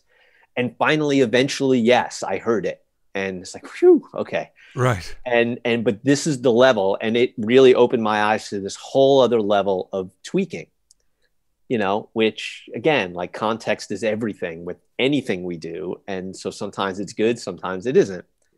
But it really opened my eyes to the fact that these are the subtleties that we can hear. And these are the subtleties that can really start to be built into what it is we're doing. Right. I had a couple, there was some funny stuff that was going on during that record. There were 2 songwriters in the band. One of them had more commercial songs than the other. And I think Joe wanted to focus on the commercial songs. So the band guys were grabbing me and I ended up kind of in between Joe and the band, and I hadn't really expected that, Right. So I was trying to just keep things going. And it was the first time I really had to negotiate that kind of thing. And it was fine. It all worked out well in the end. But I walk out and I hear the band complaining, or one of the guys, oh, we're not doing my songs. And then I'm in the control room and it's just like, oh, these guys are busting my balls about, doing these songs. I don't really want to do them right now. And so that part was really funny. And then we had to cut some takes together. And at one point, Joe just kept coming in. Like, it was a complicated edit. And, the verse from here, the chorus from here, and that stuff takes time and you don't want to make a mistake. And you don't want to get interrupted in the middle because you lose stuff. Yeah. So he kept coming in. He was impatient because Joe gets a lot of energy and wants to go, which is, again, like, I love that. I love the moving forward and not sitting around for hours. But I had to turn around to him at one point and said, you know what? I decided I'm making a career out of this edit. So I'm just going to, and he's great about it. Like, I think, it's not like he's doing it maliciously. He's just like, he's just ready to go. And okay. All right. I'll give you time. And I'm like, I'll come out and get you. I promise. And and I got it done. And it was pretty funny. Right. But, and actually I want to come back one step back though, because I want to talk about your transition out of the Chad and Mitchell camp, because obviously they sort of separated and things, but you were still working with Chad, and then obviously you transitioned out and Husky transitioned in. Did you guys overlap and it was sort of a natural one person taking over? Was there a specific thing, or was it just like it was time to move on and that was that? I alluded to this earlier. There were a lot of things going on, like that period of Colossal Head, and there were like 4 or 5 records, like right in a row. And there were some extenuating circumstances. We all worked our asses off around that time. And I ended up doing a lot of engineering at that time, a lot of recording. I did a lot of, like, I think I recorded all the vocals on Colossal Head. I did a lot of overdubs on it as well. And so you get your appetite whet for being in the seat, and then it's just not as it's harder to watch other people work. It just is. And so that was starting to happen to me a little bit at that point. Chad and Mitchell were starting to like have different interests. I think I had talked to 2 or 3 people about replacing me, and Husky was one of them. And so that's, part of the reason he got it was because I thought he would be the better fit for Chad. And then I got a call from this producer named Brad Wood, who did Liz Phair. He's a Chicago guy, and he was doing this band called That Dog. Yeah. That Lenny Waronker's daughter was in, and a couple of Charlie Hayden's daughters were in the band. And the drummer was this guy named Tony. Tony somehow wanted me to record the record, or wanted me involved with their record. So that was the first record I ever engineered properly. Right. And so that was engineering for Brad. That was engineering for Brad. Yeah. And I remember engineering for an engineer. Yeah. It's pretty wild. And I remember being in the control room, and I told Chad and Mitchell I got it, and they were so happy for me. They were really, really, I'd been doing some other stuff for some other producers as an engineer, but this was like the first one outside this other circle. Yeah. And we did it. I think we cut it in Sound Factory A, then we mixed it in B. So just across the parking lot. Yeah, exactly. Exactly. So, yeah. And then, then I had done a few things for Mitchell. There was a Los Lobos tune on the record afterward called This Time that I had tracked over in A because Chad and Mitchell were doing stuff in B. So, I would do some fill-in work as assisting at that point. I think I'd assisted on a little Sheryl Crow just on one day off, a day here and there. But, That Dog happened. The Los Lobos film happened kind of all around the same time. So it was kind of pulling me out. Right. Real natural progression. How you expect it to go. Yeah. Right. Yeah. And then I'm not sure how I ended up doing that Joan Osborne record that, and Chad didn't. Maybe Chad was doing something else at that point, or maybe he had taken off to New Zealand for a while because he would do that every once, just go away. Right. And so, yeah, whatever the circumstances were, I ended up, doing a few things with Mitchell as well. So. Right. And then what about, because you did a few records with Tony Berg too. So we should talk about that. Because one of my favorite things that you did is that Ted Hawkins record. Oh, right. Just absolutely brilliant. But we actually both worked on the Wild Colonials record that Tony did. And so there's definitely some overlap there. But you want to talk about that for a bit? Well, Tony was the guy I was heading out to during the Latin Playboys. We were working with this artist called Julia Darling at the time. And so I would go out and or was that Ted? That might have been Ted Hawkins at the time. Yeah. Can't remember. It may have been Ted. So yeah, I would drive out there. Ted Hawkins was this larger than life guy. He was, at the time, he had to have been in his 60s. He had I guess he had done a little jail time and gotten into some trouble. He was a budding blues singer, and then he got off track, ended up singing on 3rd Street in Santa Monica. And Michael Penn heard him, told Tony Berg about him, and Tony went down and heard him. He would sit on a milk crate, and he would wear a shoe with a tack in his heel, and he'd have a piece of plywood on the ground. And he would play with the leather glove on his left hand, open tuning. He had these crazy fingernails, glue-on fingernails. One of them came out like 2 inches on an index finger, and his thumbnail curved around. And he would sit on a milk crate and just howl and wail. It was the most amazing thing. Wow. And so Tony found him and signed him to Geffen, and we did a record. And we would set up Ted in Tony's studio at his house and record just Ted singing until we got a take. And then all the overdubs were done later on. Pat Mastelotto played drums, who was in Mr. Mister at the time, and now he's been in King Crimson for years and years. Can't remember who else played on it. There were a few people that came in and out. Tony did some overdubs on it. And that was actually my favorite recording that I've ever done, I think, is on that record. It's a Creedence cover called Long as I Can See the Light. Yeah. And we were waiting for Tony to show up that day because Ted couldn't play anything he couldn't play minor chords with his finger. Yeah. You know, there used to be this David Alan Grier thing that he used to do on In Living Color, or one of those shows where he was the old blues singer, you want to hear it? Here it goes, that kind of thing. And he'd play this tune. Well, Ted was like the real deal of that. Right. And one day he came in and he said to Tony, literally, I wrote a song about a Gemini woman and a Scorpio man. It's called Sex Machine. And he dove right into it and started playing it. And Tony's like, no. But on this particular day,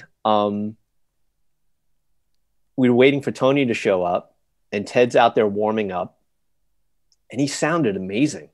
And he knew what key the song was in. He knew where to capo it on his guitar. So I said, hey, just strum it. Put the guitar on a stand, strum it. And when it dies out, just sing the song. And that's what he did. So he tapped his foot. He started singing and then tapped his foot through the entire song, tapped his foot through the solo, did a tacit, a pause, came back in, finished the song. And we did it 3 times. And after the 3rd take, Tony came in. He's like, what's going on? I'm like, I think you got to hear this. And the first take is what we ended up using. Right. So just a cappella, because he couldn't have the chords, but he got the key. And he sang it totally in tune all the way through. And what did you end up overdubbing on it? Not much, I would assume. Yeah, there's some steel on it, I think, and maybe there's some Patrick Warren kind of, Chamberlain-y stuff, but I think there's steel on it. It's really sparse. Right. It's beautiful, and it is. I think it is the best performance I've ever. And it would be the only one he's not playing guitar on. Right? Yeah. Which is weird because a lot of people, especially someone who's that intuitive, when you take the guitar out of their hands, they can't sing anymore. Their rhythm goes to shit, like everything. Exactly. Yeah. No, he was warming up, and it was so good. And he would sing so loud, he would get all of the acoustic guitars in Tony's performance area to resonate. So every once in a while, you would get this beautiful, hard loud, and then off you could hear the guitars decaying. Right. It was amazing. Yeah. And yeah, and that song, I mean, the performance is incredible, and the sentiment of the song, and it's just, yeah, it's brilliant. Yeah, Really great. amazing. Yeah, people should Yeah. definitely check. I can't remember. I don't think he's on. No, that track is on your playlist, isn't it? I'm pretty Man, I don't sure. know. I Well, can't remember. Mark is going to put the links to the playlists in the chat, but definitely if that song's not on there, maybe Hmm. Mark could pop a link to that on there because Thank you, Mark. Yeah. it's pretty extraordinary. It's Yeah. it's Yeah, I know I've talked about it before in other places, but man, it's just, it's still to this day when I hear it, I'm just, yeah, I was there. I was there when it well, happened. and to be a geek, how are you Mhm. recording him then? Like what was the setup? It couldn't have been much, Uh, but U47 on the vocal. Tony had a good sounding U47. An AKG 451 on the guitar, and then I mic'd his foot with a 451. right. So no room mic, nothing distant, all close. Didn't need it. The room was super ambient to begin Right. with, even though it wasn't that big. It was really ambient. Right. Yeah, Right. And yeah, so for that track, you took all three mics, so the guitar mic was still doing something. But yeah, yeah. I think so. Well, oh no, no, no, no. I take this back. We recorded all the basic tracks to DAT, right, so I must have combined the guitar mic and the click at the same time, or maybe. Sorry, this is a long time ago. no, it's But fun. I mean, no, because this is a good revelation because yeah, we recorded it to DAT first, and then we transferred it to tape, right, because to you don't want to digital be tape. rolling endless reels of 2-inch tape for three tracks and you don't know what you're using. Yeah, So yeah, yeah, yeah. As a matter of fact, I think I still have all the tracking DATs from wow, everything we did. Yeah. So yeah, vocal on track one, and the guitar was track two, and then probably the click just bled into everything because of the room. right, So yeah, it was probably just two mics. Hmm. yeah, Yeah, amazing, yeah, amazing. incredible. So you had a couple other producers. I mean, you worked with at the time, like well, Byron Gallimore was a bit later, right? Yeah, he was probably more late '90s, early Late 2000s. night. Yeah. So I Hmm. mean, he could wait or not wait. I don't know. I Well, mean, either way. it's we can go Mhm. chronologically or Yeah, not, but I feel whatever. like we're moving away from the like you're working with a certain person and getting more into Mhm. your own thing. So it starts to make a little Yeah. more sense to go chronologically. But at the same Mhm. time, like also at the very beginning of your career, you've got a credit on an Olivia Newton-John record. Was this one of your freelance assisting gigs? What was that? Probably. Yeah. 'Cause you don't Yeah. even I remember. It's like No, whatever. no, no. Yeah. It might have been like a guitar overdub or something, you know. I mean, yeah, there were a lot of like weird one-off dates, and Right. you know, I don't really remember a lot of them, you know. It was just either I wasn't into the music, or it was just a couple of hours and we were done, you Right. know, and then I'm over to somebody else's house or some other thing, you know. Right, Yeah. right. Okay. So Yeah. there's no big story there. No, there's no story behind Olivia Newton-John. Nope, nope. All right. Well, Mhm. what about hold on. Tave Mote. So Oh man. Yeah. I mean, look, I went through the guy's discography, so I can't imagine that the music was something that was like I mean, it was probably not I don't even know what it was he was producing or recording when you were working with him, but I couldn't tell you either. and it probably wasn't anything that was going to stick with you, but this was getting towards the end of your assisting time. Yeah. And I think Yeah. this is worth talking about because it's Thanks. important. Yeah. I'm glad you brought it up because I didn't know him. He showed up to do this 2 hour overdub. I couldn't tell you anything about it. But I was frustrated that particular day. And I don't know what was going on. Some was, you know, some personnel thing or something with the studio, or something wasn't cleaned, or I was just, you know, I had kind of had it with assisting at that point too. And he saw it. I mean, I was pro. I didn't vent it towards him or anything. But when we got done, he just said, always leave the place better than you found it. And man, it just struck me so heavy. And he was so right. And you know, he had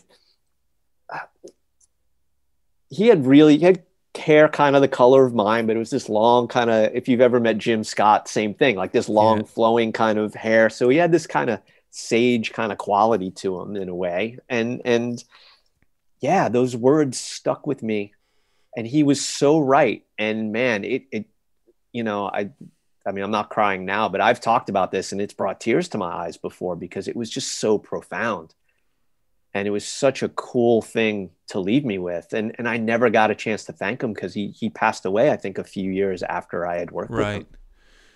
Right. But man, so true. It's true. And there's a, you know, the great corollary to that is don't ever let yourself be in a situation that you can't leave better because you know that going in. Yeah. Yeah. Well, Kevin Killen too, man.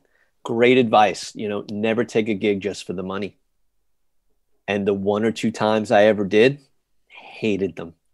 Hated the band, hated the producer, hated the whole thing. And one in particular, I tried to charge my way out of it. But they had offered me so much, and circumstances at the time, I was just, I'm just gonna do this. What, you know, it's a month. How bad could it be? And man, I fucking hated it. Yeah. I've got to say, I've only had a couple of sessions like that in my career, but in some ways they're refreshing because sometimes you go into something you think, oh, it's going to be terrible. And it's not terrible, but it's not great, but you can't really complain, whatever. And when it's like pure evil and you feel like, yes, I can actually say that was shit. Like, it's kind of refreshing in a way.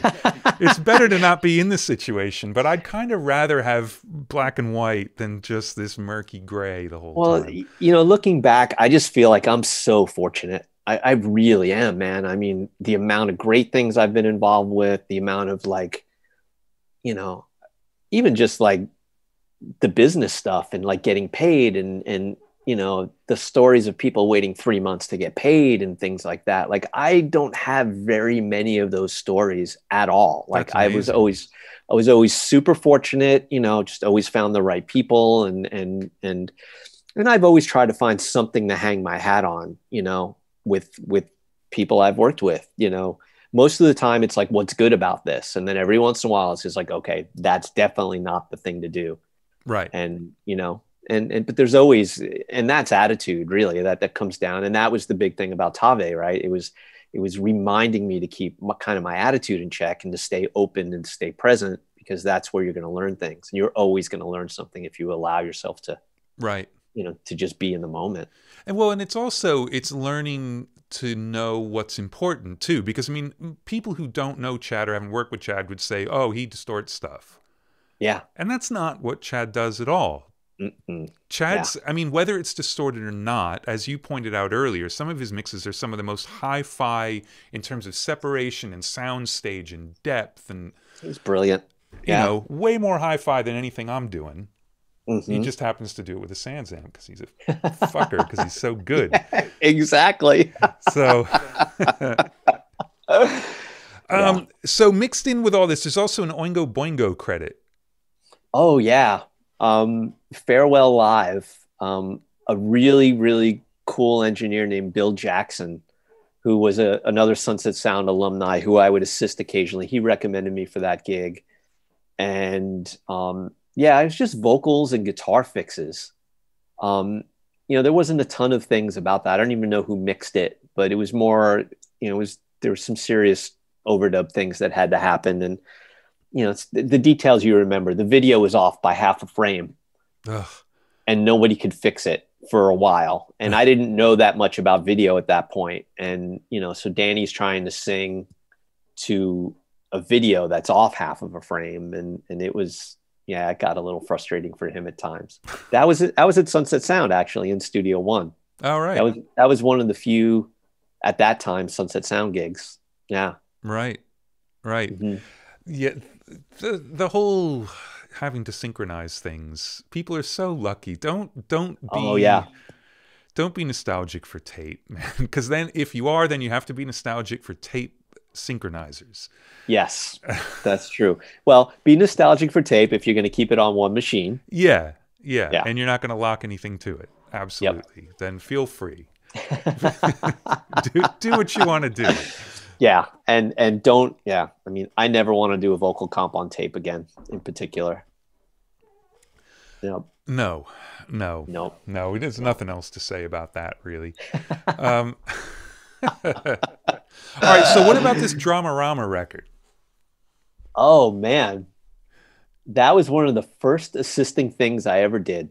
Really? Yeah, and that was at Cornerstone. Yeah, and I think, yeah, it's like my only real recollection of that is they have a song called Earth Day, and Earth Day is on September 22nd. Okay, you know that, and now Well, some I other know people that know now. that. Yeah. Yeah, but the lyrics were it's April 21st, and everybody knows today is birthday. Have Merry Christmas, Happy Birthday to us all. And I remember those lyrics, and every time I see Earth Days on the 22nd, I think of this record. But of course, this is pre-internet, so it's not like you Yeah. could look it up. So did everyone just assume that that was Earth Day? Yeah, I mean, I wouldn't have known any better. Is Yeah, Earth Day different where they came from? I don't know. It's, They grew up in LA, didn't they? I don't know. Yeah. That's really funny. Yeah, this is one of those kind of weird, this was 1990. This That's had funny to have because been. the credits from '96, so maybe it got a reissue or something Maybe, stupid. I mean, yeah. again, Yeah. the internet. And that would have been an assistant credit too at that point. Right. And yeah. Right. Yeah, it did seem to stick out. It was kind of a weird one to Yeah, have that's happen funny. there. So, I mean, and right around, so around the 96, 97 time. So that's when you mixed That Dog record, right? Yeah. But then, so this is sort of the transition into where Mitchell is more on his own and you start to do the stuff with Vonda as well. Yeah. Right. But this is also getting, when we get towards 2000, Eros Ramazzotti with Celso. Yeah, which I think I brought you in for that, thankfully, I yes. believe. Yeah, Yes, you I think. couldn't do it. You had recommended me to the guy who was coordinating it. Yeah. Yeah. And then I did a bunch on it, and then you ended up back on it for a little bit. Yeah. Yeah. Yep. Yeah, but you ended up working with them for a few records too, right? I did. Yeah. Yeah. Celso really liked me, and then Landau and I really got on. Like it's funny, I moved to LA partially because of Mike Landau, the guitar player, because I just thought he was one of my heroes coming out of Miami. And I didn't meet him for 10 years. I didn't meet him until the late 90s, early 2000s. Did he know that you were stalking him? It's funny. Like, he loved Colossal Head. So when he found out we were working together, he knew my name from that record. And it was awesome because, like, I wanted to ask him questions about his thing. He's asking me about Los Lobos, and it was brilliant. And I mean, he's been a great friend ever since. I mean, he's also just a magnificent, musician, guitar player. So, but yeah, so Celso, thank you very much, Mr. Scheps. I do have to thank you. Actually, I'm thanking you now for all of the things you've recommended me for over the years. And so thank you, my friend, very much. Very welcome. It never goes badly to recommend you for anything because everybody is always very pleased. Well, I thank you. Yeah, you've been one of these people who've been very instrumental for me in that effect. And I hope, if I've not reciprocated in that way, that I've been able to help you in other ways. Absolutely.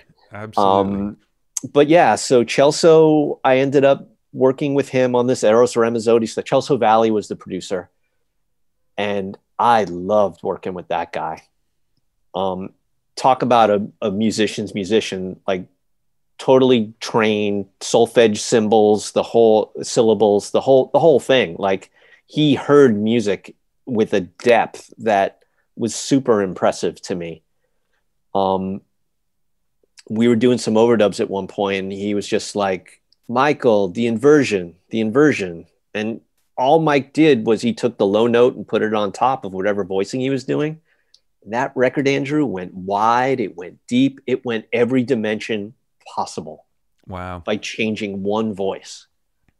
And again, like ding, ding, ding, ding, ding. This is like the Mitchell Froom economy stuff. It's all of these, some of these subtle things that you pick up over the years. And man, so great. And Celso was so easygoing. He would come in and go, today I produce a lunch. And that's how our day would start. Yeah. And yeah, so I ended up working on a couple of records, and then there was another engineer or another producer who was involved, a guy named Claudio Guidetti, who was also he had been doing some songwriting with Eros, and he had been kind of moving into more of a production thing. So I'd done some things with him as well in that period. They even flew me to Italy at one point to work. Actually, you and I bumped into each other at Heathrow Airport. Yes, we did. I was coming off an airplane. You were going towards one. You were heading back to the US. I was going to Italy. And then we're talking, and Bob Clearmountain walked up. Yeah. Yep. It was quite the Heathrow experience. Yeah. And it was like a totally dead, like there was nobody else around except the three of us from what I remember. Yeah. It was really weird. Like, and you're going off to Italy to make the huge fucking record. And I think Bob was mixing the live Stones film, and like I was doing something really boring. I was probably just going home or something like that. I had nothing going on. You were working with somebody. Was it U2 at that point? Oh, that might have been coming back from the U2 session. All right, well then, all right, that's a name dropper too. So yeah, that is three fucking name dropping motherfuckers. Yep. Yeah, exactly. But it was like the funny random stuff, you know. And yeah, so they brought me over to Italy at one point to mix a few things, and yeah, it was great. It was really great. But a lot of the things that I had done early on, at least with Chelsea, that was like tracking stuff and overdubs, and the last couple of records I'd worked on, it was almost exclusively with Landau. I was just there working with Mike. Right. Now, when you talk about that moment with the inversion, it's the kind of thing where when you hear it, you realize the power of that sort of thing. But was that something then you were able to recognize when that was the thing that could change something? Like, did you get to the point after that of realizing like the power of it in a way that you could apply, or was it just one of the, because for me, that stuff is always like, oh my God, that's amazing, but I can never apply it. I don't hear deep enough into the music to know now is the time where that's the sort of thing that'll change it. Well, it was one of those things that was definitely a perspective shift. So it made me listen in a different way from kind of that point on. Right. And there have been times, even when I'm mixing, you know, there's some times where things are bunched up in a way, and I might do my own spin on it. I might take that part and just throw some kind of gritty octave thing on it. And then that changes the ratio, and depending on how loud the octave is to the source, sometimes that changes the ratio enough to create that kind of effect to where it feels like it's kind of changing the dimension on things. Right. And so it just made me think about things, pitches, you know, in a pitch perspective, as opposed to just treble and bass and EQing perspective, actual arrangement.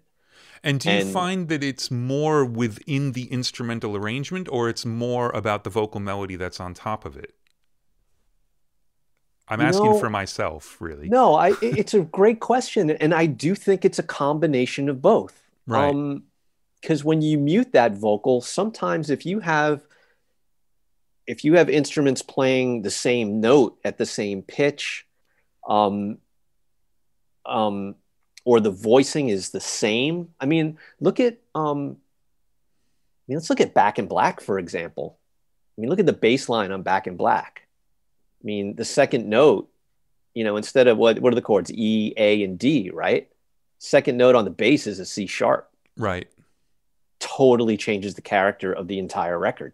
Yeah. And I can't imagine hearing that song without that, right? So that Chelsea experience made me think about that, voicings, how they relate, and then how they relate from one instrument to the other. Because if the guitar players, and I've done this with some of my production things as well. Like there's this band, the Black Mollies, that there's a tune that I did where I had the guitar player as an overdub play a part in just this fifths, and you hear it on its own, it sounds like ding, ding, ding, ding, just in fifths, like a Chinese almost kind of thing. But you blend it in with the other tracks, and then suddenly the whole thing kind of opens up harmonically a bit more. It only comes in the chorus, and the same guitars are raging through, but yet you get this energy lift that you don't, you know, right. unless you're really listening for it, you don't know where it comes from, but you feel that along with the background vocals that come in. It just adds this extra layer. And that was the aha moment for me. And so now I look for, since then, and then as, the production thing has happened more, I look for those kinds of moments to lift things in that way, because I just think it's really powerful. And then it also keeps things clear and open, because that's one of the biggest things, right, that we all run into. You start throwing a bunch of overdubs on and suddenly it starts feeling smaller and smaller and smaller and thicker in some ways. Yeah.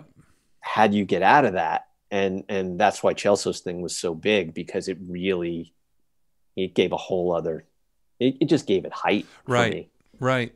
Yeah. And I suppose it's also, it's realizing that if instruments are going to play the same note, it needs to be because you're trying to get that type of orchestration effect, not because they're just playing the same note. So it's a Ravel instrument stacking thing, or play something else. Yeah. Like, get out of the way. Yeah. Exactly. Yeah. But I think it's also, it's like, and that sort of more of a timbral approach to it when they are doubling, all the way back to the Beatles records, all of those guitar parts that are doubled with piano. So they've got that crazy ringy wood thing that guitars do not have. Exactly. But you don't hear the piano. Yep. But you absolutely hear the piano. So. Yeah. And that's what makes this all still so fascinating to me. Even after all this time, there's still so much to learn and hear in records and experiment with. Right. Well, let me ask you a question, which has nothing to do with what we've been talking about, but I'm just curious because I've been thinking about this a lot lately. I used to very speed the tape machine while doing overdubs all the time. All the time, especially percussion. Like, you would never record a percussion overdub at normal speed because you always wanted it to sound bigger or smaller. And you just do it. And it was just part of the day. Like, take the tape up, make those cymbals sound big. Do you miss that? I do miss the VSO. I do. And one of these days, maybe I'll buy a sync box and be able to do a few things. But the sync only goes up about a whole step and down maybe a fourth, I think. Yeah. Maybe it goes a fifth, but that's it. Like, and it's not quite enough. Yeah. No. And it's funny you're mentioning this, for two reasons. Like, sometimes it was just a practical thing. Like, there was a Bonnie Raitt tune that I had worked on that I recorded for her. It was a cover of It's All Over Now, Baby Blue that was on a film soundtrack. Pete Thomas played drums on it, and one of his things he played was a coffee cup, and as an overdub. And the coffee cup, the pitch of it was like a half step off from the rest of the track. And so I just VSO'd it whatever direction to get it to be in tune. Great. So that practical application right there. I'd remember doing something for Tom Rothrock at one point. I was actually playing on it, but this was using the sync IO where I played a part and then I doubled the part, but I VSO'd it slightly. And I used to love that effect with tape, Yeah, because it would just change the timbre enough. Yeah, just enough, and the pitch just enough. But Colossal Head, some of those tunes, we cut them at one pitch and then VSO'd it down until it's like, okay, that feels even better. And then that's where it stayed. That tune, Manny's Bones, in particular, that's definitely VSO'd down. So we cut the track, and then we may have replaced everything once we got the drums. Right. Yeah. But that would be one of those examples. And so, yeah, I do miss those kinds of things. Totally. Yeah, it's such a production technique that wasn't fringe, but it's impossible now in most situations. Yeah, exactly. So, anyway, yeah. I'm going to start in the VSO lobby. I'm going to get it back. I'm going to get it back. Well, so let's talk about Rothrock a little bit, because that was a co-production credit, right? Or am I confusing things? The Particle record. What was the deal with the Particle? Oh, right. Yeah, I don't know how he ended up getting hooked up with them. He was partners with Rob Schnapp for a long time, and then whatever happened with them happened. And I had been friends with both of those guys for a long time, and I'd assisted them a few times over the years. And then Tom and I would hang out every once in a while, and I called him once, And it's like, hey, let's go out to lunch. And he goes, well, why don't you come on down and do some overdubs with me? And this was for this artist, Badly Drawn Boy, who had done a soundtrack for a film about a boy. Yeah. So I had worked on the record, I guess, right after that. And it turned into like 2 weeks of me doing overdubs and things. So that's kind of where Tom and I had formed this working relationship. And he knew I played, and he knew I had ambitions, and he saw how I worked with, you know, with Damon, Badly Drawn Boy. So when this Particle thing came up, he said, do you want to co-produce it? And I said, okay. And, you know, they were this jam band from, I don't remember where. And so I ended up cutting it. And then he was popping in and out. And then we ended up in overdub phases where he would do overdubs and then I would do overdubs. And we kind of traded off. And then we were trading off the mixing thing too, which on, you know, some ways is good, and in some ways it's just really, you know, it's like you work really hard to do something, you know, and I'm sure he felt the same way, like, and then it gets passed on, and then everything, you know, kind of gets blown out for something else. Right. And you know, so again, a great learning experience in that sense. And the Particle thing, I don't even remember, you know, that was one of those records where we kind of did it, we got it done. I think it sat for a while before it actually came out. Right. You know, but in the meantime, we had done Badly Drawn Boy. We did this band called The Stands out of England.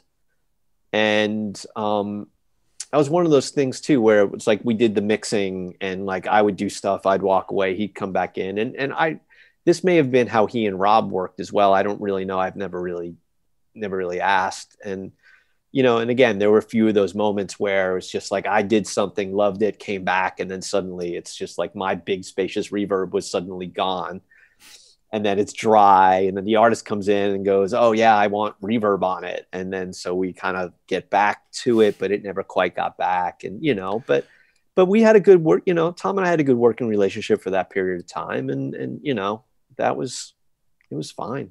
Right. And I think it's sonically, people would maybe put him sort of in the same camp as Chad, but a totally different approach to record making, really. Yeah. I mean, you know, those guys, they kind of made their bones with, well, first with Beck, and then with Elliott Smith. Yeah. You know, so I think they came from a bit of a different place than Chad, but definitely had an indie streak, no doubt about it. Right. You know, and I think that kind of showed through, although they also ended up doing some heavier records together. Like there was a band called the Toadies and some things like that. Right. Tom, I think, gravitated more towards the more singer-songwriter stuff. And that may have been one of the reasons why, you know, their divergence, because Rob went on, he did the Vines, he did a bunch of more heavier indie rock bands. Right. So, but yeah, so we'd done a few things at that point, but I had met this really cool guy on the Stands record named Howie Payne. He turned me on to Scott Walker. Oh, right. I know you are a massive fan. I've tried and I can't quite get there. He's like Bitter Greens for me. And the more it goes, the more eccentric it gets. But man, there are just things, especially the first couple of records, where it's just him singing against this orchestra, and the arrangements are just so beautiful. And whoever did them is just, you know, they're just brilliant. Yeah. So, yeah.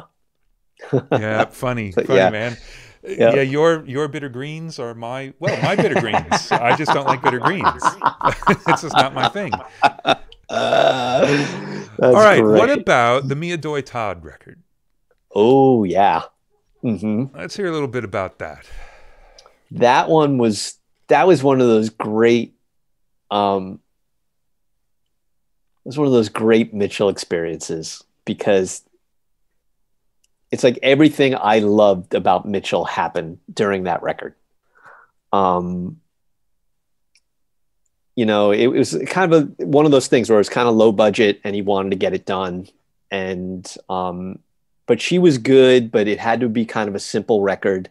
He co-produced it with a Sony A&R guy. And he's the one that signed her. and he's French, so I'm going to do a poor French accent. And the first day, he's like, "Well, Mia, today we are just getting sounds. We are just going to work at your vocal sound. We're going to get used to being in the studio." And he's kind of waxing on, and Mitchell's sitting there, and he's got his pen, and he's just sitting there and a pencil, and he's talking. Mitchell's just back and forth. And we cut like 3 songs the first day. Of course. Mitchell must have known that is not what we're doing today. Like, yeah, that's what we're doing for the next 20 minutes. And exactly. And then Jerry Murata played drums on it. And Jerry's, I mean, he's great. Yeah, but and he's hilarious. He's hilarious. He's a big presence. He's a big guy, a big energy. And Mia was this very soft-spoken, very bright Japanese, I think she was of Japanese descent, if I'm not mistaken. Really cool person, but very quiet, the music's really subdued. And Jerry is coming in talking about Triumph, the insult comic dog, and like going through all of these routines and doing all this crazy stuff. And Mia, you can see her just going like, what's going on here? It was really funny. So Jerry played on this, and at one point we were mixing, and we were running into a couple of difficulties just with approach and where it should be headed. And there were some comments about the vocal sound and this and that, and it got a little tense. And I did something kind of smart-ass that in retrospect I kind of regret, but I called somebody out on something and I probably shouldn't have. And so anyway, so we're getting into mixing and things are a little more tense. And so we get to one part of the song, and there were a lot of issues, like I said, about the vocal sound. It doesn't sound like her and whatever. And to me, it sounded like her. It totally sounded like her. So I get to the spot in the bridge, and I turn on, I send the vocal to an MXR flanger. And it comes on in the bridge for the whole bridge. And at that point, you know, I had started this early on. Like, I don't want anybody around when I'm mixing until I'm ready. So they respected that. So I had told my assistant, I'm like, okay, you have to tell me what happens when this part comes up. So I walk out of the room, they come in and they listen, and they made comments, and they actually went for it. They had me only do 8 bars instead of 16 bars. When they all left the room, I asked the assistant, okay, what happened? He said, well, Mia just leaned into the speakers. The A&R guy, his jaw dropped when he heard it. And Mitchell just laughed. Because he knew what you were up to. Yeah, exactly. But that was a super fun record. The low end on it, that was the closest I think I've ever gotten to Chad's kind of low end and separation. It was the only time, I mean, I don't know that I consciously tried. And that was the other thing too. It's like working with Chad, and you've run into this before too. It's like you work with somebody, you try to incorporate their techniques, and then you realize that ain't me. Yeah. And fortunately I figured it out early on, you know, that I am not Chad. But that's probably the closest I've ever come to his kind of low end. And, you know, Davey Farragher played bass on that record, and he's playing like a Hofner that was really dark. And the first tune in particular, 88 Ways, like that's the one for me. That one I really like. I think that's the first one on the record. But yeah, but that was all the hallmarks of what Chad was doing at the time too. 15 IPS, Dolby SR through the API. I mean, it was basically Chad's house and me just kind of coming in and doing it. Yeah. I mean, you painted it, you know. Yeah. You didn't just live in his house. No, it's true. So, all right. Well, look, this brings us up to, 2 albums, both from 2003, totally different. But I think one is The Thrills, which is just sort of a higher profile thing. Which I don't know if you've got anything in particular you want to say about that one, because then we got to get into something else. So okay, well, The Thrills was one of those records I alluded to earlier. Right. Yeah. Okay, we could leave it at that. let's just leave it at that. Did it for the money. Okay, so look, but here's one that is the complete opposite of that came out the same year, which is the Soraya record. Oh, right. Mm-hmm. Yeah. So let's hear about that, because the first thing is I love how this ties back into the Miami crowd, Yeah. and then also sort of where it went and how well it did and what it meant to everybody who was involved in it too. Yeah, it was yeah, thank you. And that's a brilliant segue, and this is why you're great at this, Mr. Scheps. I just sit here and say stuff. Oh, come on. Yeah, our friends from Miami, Lee Levin, Dan Warner, they were talking with Soraya. She was looking for somebody to engineer her record. She had come off 2 years of breast cancer treatment, and this was kind of her comeback record. And she was pretty big already, right? She had done very well in Latin America. She had done a few records. She was She was managed by Miles Copeland. Right. She'd done a Sting tour in the US. Like, she was kind of poised to kind of get into this next step, and then she got sick. So she had signed a deal with Sony Latin America, and this, like I said, was her record that was really all about her experience.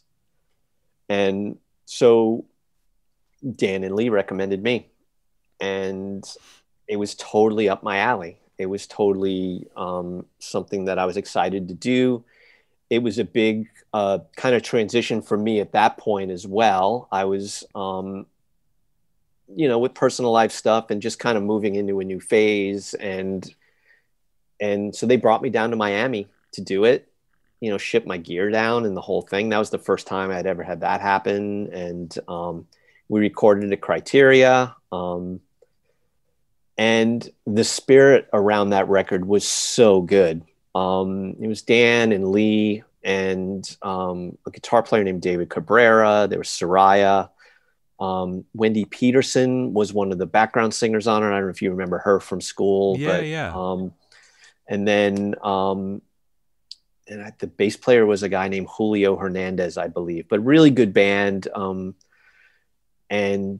But the songs, that was really it. And it was all in Spanish, but she would talk to me about what they were about and what she was going for. And the whole camaraderie around the whole thing was just beautiful. And was she self-producing, or was there another producer as well? She was self-producing. Right. And then a guy named Doug Emery was involved as well. I don't know if you knew him as well. He may have come in the year you left, kind of a thing. Right. And, but anyway, so she ended up doing the vocals down there, and then she came to LA and mixed. We mixed in Sound Factory at Studio B. Right. And so that was in 2000. Must have been 2002, and then 2003 the record came out, and she won a Grammy for it. Yeah, she won the Best Singer-Songwriter Grammy of for 2003. I think we got it in 2004. And and I got it in the best way possible. Like Sebastian Chris, I believe. I don't know if you know Sebastian. Yeah. He's really great guy, really great dude. Yeah. He pointed out the fact that it was a singer-songwriter album award, and because it's an album award, the production people should get them as well. So I had been going through this period in my life where my mom had died. I was moving into a new house. Like, it was all this upheaval in my life. And then I found out I got this thing, and I got it in the best way possible. I didn't stress over it. I didn't go to the awards. I didn't worry, am I going to win this thing or not? It just showed up in the mail. For it. Yeah, right. It just showed up in the mail like that September after all of this turmoil. And I swear, after that thing showed up, my life really kind of just mellowed out for a bit. It was just a really interesting time. The songs were beautiful. It was a really fun record to do. Dan and Lee sounded amazing on it. And yeah, Dan really, I mean, you can't overstate what an incredible musician and a beautiful guy he was too. Oh man, no, he was incredible. And for those who don't know, Dan passed away a little over a year ago. Yeah. And you and I were both involved with him on a project when it happened, and I had spoken to him just a few days before. Yeah. Yeah. He was probably the best acoustic guitar player on record I think I've ever heard. Yeah. And Um, effortless. Just, Effortless. yeah. The tone, everything about it was great. Tone, the whole thing, and fast. And he was just great. He was just really a great musician. Right. And So dude, it's fantastic to have a record where you love the people involved, you love the music involved, you love the experience of making the record, and then it actually translates into something that gets out into the world and other people love it. yeah, Because that's, yeah. to get that combination doesn't happen a lot. No, no, definitely not. And it was very, very fulfilling on so many levels, you know. And then, then unfortunately a few years later she did one other record and then she passed away. She died at like age 35. Right. Secondary Yeah. cancer. Yeah. Yeah. And so it was really, yeah, it was a very it was a very illuminating experience on so many levels. And she was really sweet on top of it, like really great, thankful, really gracious and appreciative of everything that had happened. So yeah, yeah, no, I love that one. Definitely. And how was it working at Criteria? I'm only asking because, like, while we were at school, that was like that was like the one big boy place around that. I mean, I got to go once Hmm. to see a session, and then I think I worked on, well, one of the oddest sessions I ever did was there like for a day or something, and that's Uh-huh. it. But so, how was that going back to Miami to make a record? Did it feel anything like that? I mean, you'd spent more time in South Florida, but It was my first time in South Florida since 1996 or 97 because well, my parents had moved away around then, and I had no reason to go back, even though I grew up in Pembroke Pines. So so yeah, it was kind of weird being back there. On one hand, Criteria, the whole thing was a weird experience because was this before the Germanos took it over? it was after. It was So the after. Okay. $7 million renovation, Yeah. and I had to put up packing blankets behind the speakers in the control room to get rid of this weird lower mid thing that just sounded weird. There was no imaging, no definition. So I had to put packing blankets on music stands or on mic stands. I had an assistant who kept trying to tell me what to do. I'm like, I want this patch this way. Well, no, that's not how it works. Well, that's how it's going to work now. So I fired him the first day. Um, you know, used the KM86, which is a side address microphone. He had pointed it the top at all the instruments that I wanted to use it on, that kind of a thing. There were all these beautiful photos of the old Criteria. Yeah. And I yearned for that room because the performance area was huge and cavernous and but I made it work. But it was the funniest thing I remember though is I got out of there 2 a.m. one day and think, it's like you're bleary eyed after a full day. You go home and you open the door and I'm like, oh fuck, I'm in Florida. And I'm looking around and I had to drive to Dan Warner's that night because I was sleeping with either at Lee's house or Dan's trying to help them with the budget. And, so I drive all the way back to Dan's. He's supposed to have a hide a key and the key's not out there. And it's pissing down rain at like 2:30 in the morning. I had to call him and wake him up. It was just, Well, that's what he gets. it was just one of those days, but that record meant a lot to me on so many levels. Yeah. Right. Yep. Excellent. And then not long after, you alluded to this record before, but we should talk about it on its own, is the Black Molly's record you produced too. Yeah. My friend Wade from Chandler Limited. Right. He and Tori at the time were really close. Tori, the main force of the Black Mollies, wanted to do a record. Wade recommended me. He had somebody financing it. We recruited you to help out with one portion of one song, and I am apologizing you now publicly. I don't think we credited you for it, so I'm very, very sorry. I was trying to remember. So what was the deal? What did I don't even remember what happened there. There's one bar where it tape VSOs down. I didn't have the Pro Tools plugin to do it, and you did. and So everybody kind of understands my relationship with Andrew. Like we've been friends for a long time, but Andrew is the smartest guy I know, especially when it comes to technology and with Pro Tools and everything else. I would beat myself up for 2 days before I would call Andrew to ask him a question because I know he was the guy who would get inundated with this stuff like crazy. And and I would finally have to capitulate because I couldn't figure it out. I would call Andrew and within 10 seconds, oh, it's this. And I was like, fuck. I would get so upset, A, because I didn't figure it out, and B, because I bugged you about it. But you were the resource, and I know you were that way for a million people. So that's yeah. Well, Debbie used to actually make fun of all the phone conversations I had that were nothing but numbers and letters. It was all acronyms and pieces of gear, and so she'd get off. I'd get off the phone, and she'd say, "Well, did you ask him to try the TS-14?" Like, just as a joke. Awesome. So I audio suited some yeah, like tape stop. The drum tracks, and yeah, that's fine. I don't need to. That's about how long it went. But all right, but that's all right. Yeah, but that record we cut at Sound City was super fun to do. Yeah, unfortunately, it shipped plywood. That's a joke Joe Barisi and I share, and we've had for a long time, but it was a great experience, man. I had so much fun doing it. I saw the Sound City ghost while I was working there. So yeah, it was good. It was really good. And did you get to work there more than that, or was that kind of it? I worked there a few times. I did a thing with Tony Berg there a little bit with this Julia Darling girl that we had worked on.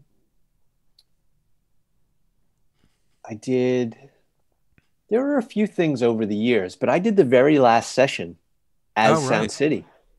I was working for Yamaha Guitars. They were doing these things where they were recording acoustic guitars and then doing the modeling stuff. The modeling thing, exactly. So they always wanted to do it on Neve consoles. And as I was driving to the studio that day, I was getting people calling me up saying, yeah, bring the flag with you or have fun and all this other stuff, because I hadn't heard they were closing down, and I got there and that was the day that I'd heard. So I did the very last session at Sound City on that console before Dave Grohl bought it and took it. That's amazing. Yeah, it's wild. Yeah, and I don't think it's hard to describe what that place was like, because it was by far one of the best sounding live rooms on the planet, with one of the best sounding consoles on the planet. But it was a total shithole in one of the worst parts of that part of LA. Yeah. I mean, it was funky. Yeah. But it was amazing. Yep. And did you get to work there a lot? Not a lot, but yeah, I mean, I did many sessions there. I mean, not like Joe or, I didn't live there. Yeah, well, Joe lived there, right? Exactly. Yeah, but no, I did quite a few sessions there. And it was, I mean, I think I'm the only person who ever struggled to get a drum sound in there. I had one session where it's like I couldn't get a drum sound. I don't know what the hell was going on. No. And it was with, was it Chad Wackerman or was it his brother? I can't even remember. It was one of the, I mean, it was like, it should have been put any microphone in the room. And it was just an absolute nightmare. But I also had, some of the best sessions of my life in there. Yeah, that's the way I feel about it too. I mean, the Black Molly's record though, when I mixed it, it was dull. Like I had to boost 4 dB at 10K shelve through these quad 8 EQs I have. I don't know how I ended up that dark with it, but that's what I ended up doing just to get it to go. Right. But no, Sound City, that performance area, you push up those faders, that was it. You were done. It's like you didn't really, but yeah, it was funky. It was weird. And there was, not to get back on the ghost thing, but you would walk into certain parts of that building. I mean, that lounge in the back off Studio A was always freezing cold. The bathroom in that hallway was always creepy. Always. Yeah. Really wild. Yeah, it's a funny place. And then the cat Rewind would like get near the plates and you'd hear him. Like Yep. Yeah, a very, very funny studio. And also has a great cameo in what's the movie? Boogie Nights. Yeah, in Boogie Nights. Yeah. Mm-hmm. Yeah. Yep. Yep. Anyway, enough about that. Well, so Yeah. look, this brings us up to something we alluded to earlier, which is sort of the Byron Gallimore era, and Uh-huh. and Yeah. also which leads us into Robbi Williams, I think, a little bit. But you want to talk Okay. about some of the stuff you did with Byron, and then get into the Robbi Williams thing? Yeah. Byron was a total recommendation from Mike Landau. And he wanted something a little different. So he came to LA and we cut. And for Mike those put people the who don't know, he was a pretty successful Nashville producer. Yeah. Tim McGraw, Faith Hill. Yeah. So by pretty are the two successful, I mean biggest like ones. holy shit successful, basically. Yeah. Like I think he did Breathe. I'm pretty sure he's the one that did Breathe. So he came to LA. Mike put the band together. It was Pete Thomas on drums, Mike Elizondo on bass, Jeff Babco on keyboards, and Mike and Val McCallum on guitar. Mike played electric, Val played acoustic. And we cut probably half this particular record. There was a song called Telluride on it. The record was called Set This Circus Down. And Byron co-produced it with a guy named James Stroud, who was a bigwig at DreamWorks Records Nashville when that was happening. James also produced a little song called Mr. Big Stuff by Jean McKnight. Was that her name? And I don't know, but that was a big, yeah, you know big that deal. tune, right? Yeah. So we cut it at Sony Music Studios. Byron let me cut it to tape. And this is one of those Sony in LA. Where Sony in LA was on Colorado and 20th. Yeah, I don't think I ever actually got there, but I heard lots of great stuff about it. It was a Vincent Van Hoff room, 8078. Nice amount of outboard gear. Everything worked. Really well maintained by a guy named Pete Barker. And but this is one of those context things, right? It's just like, okay, I'm thinking Nashville and Nashville records, they have to be bright. He's letting me cut it to tape, but man, I gotta. So I'm putting on top end, like as far as I'm concerned, it's like nobody's business. So we cut the tracks. He loves them. Everybody's happy. They take it back to Nashville. They transfer it to 3348. I get a call from Byron. He's like, "Now, John," he goes, "I gotta say, I really love these tracks." He goes, "They're really buttery." He goes, "They're a little darker than I'm used to," but it's like, oh shit, And like, there we go. Everything's relative. But every time Byron came to LA then for the next couple of years to do overdubs with Landau, I got called. So it was great. I'm working on these tunes with a producer who's a great hang. Byron's just a lovely guy. Landau's brilliant. And so I'm sitting there and I'm cutting Landau guitar solos and he's sitting right next to me and we're like having a laugh as we're doing it. There's one tune where he kind of does this thing where he goes into Van Halen for a little bit and it ends up on the record at the very, very end. We both never expected it to happen. And then at the very end of this song, it's still there. And then Byron flew me to Nashville at one point and I cut a bunch of sides for this guy named Phil Vassar. And then we did a bunch of tunes for somebody else. And it was great because I had like 11 people playing at the same time. It was Ocean Way, Nashville. We cut 3 songs a day. Right. Like clockwork, from soup to nuts. Like nobody had heard the tune. Brent Mason was on it. A couple of other really, Lonnie Smith. Is that the pedal steel guy? I can't remember, but really, really great band. And yeah, Byron was always fun. He always had nicknames for people. He called me Patty. Patty. Yeah. Hey, Patty. Because you were more Irish than anyone else in the room, or I guess so. Or maybe I'd mentioned I was half Irish at some point. I don't remember. But that was Byron. He's always, nicknames. That's great. I mean, and that's living the dream. That's like, that's man. The point. And at one point, it's like I fly to Nashville, I do this stuff, I fly back, and the day I fly back, I'm on my way to Sony to cut strings for like an Ally McBeal thing at that point. So there were like 20 people out there, and I mean, how could you not miss those kinds of experiences? It was great, man. You had all the stuff going on. There were things coming up and that was like the beginning. That was right before all the things really started to change. That was before. Right. Yeah. And that was right around the Robbi Williams thing. Yeah. Right.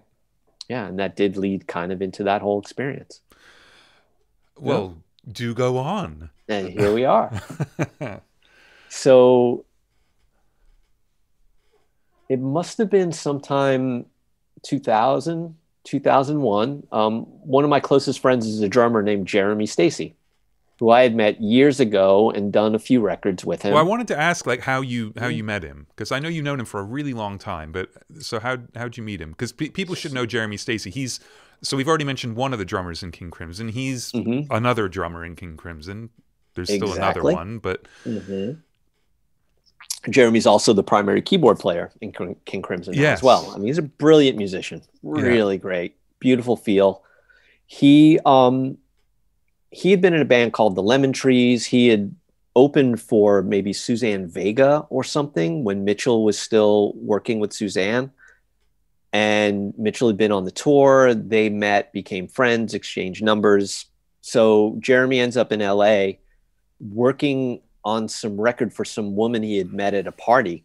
She was half Japanese and her boyfriend was financing this record, like paying cash, the whole thing.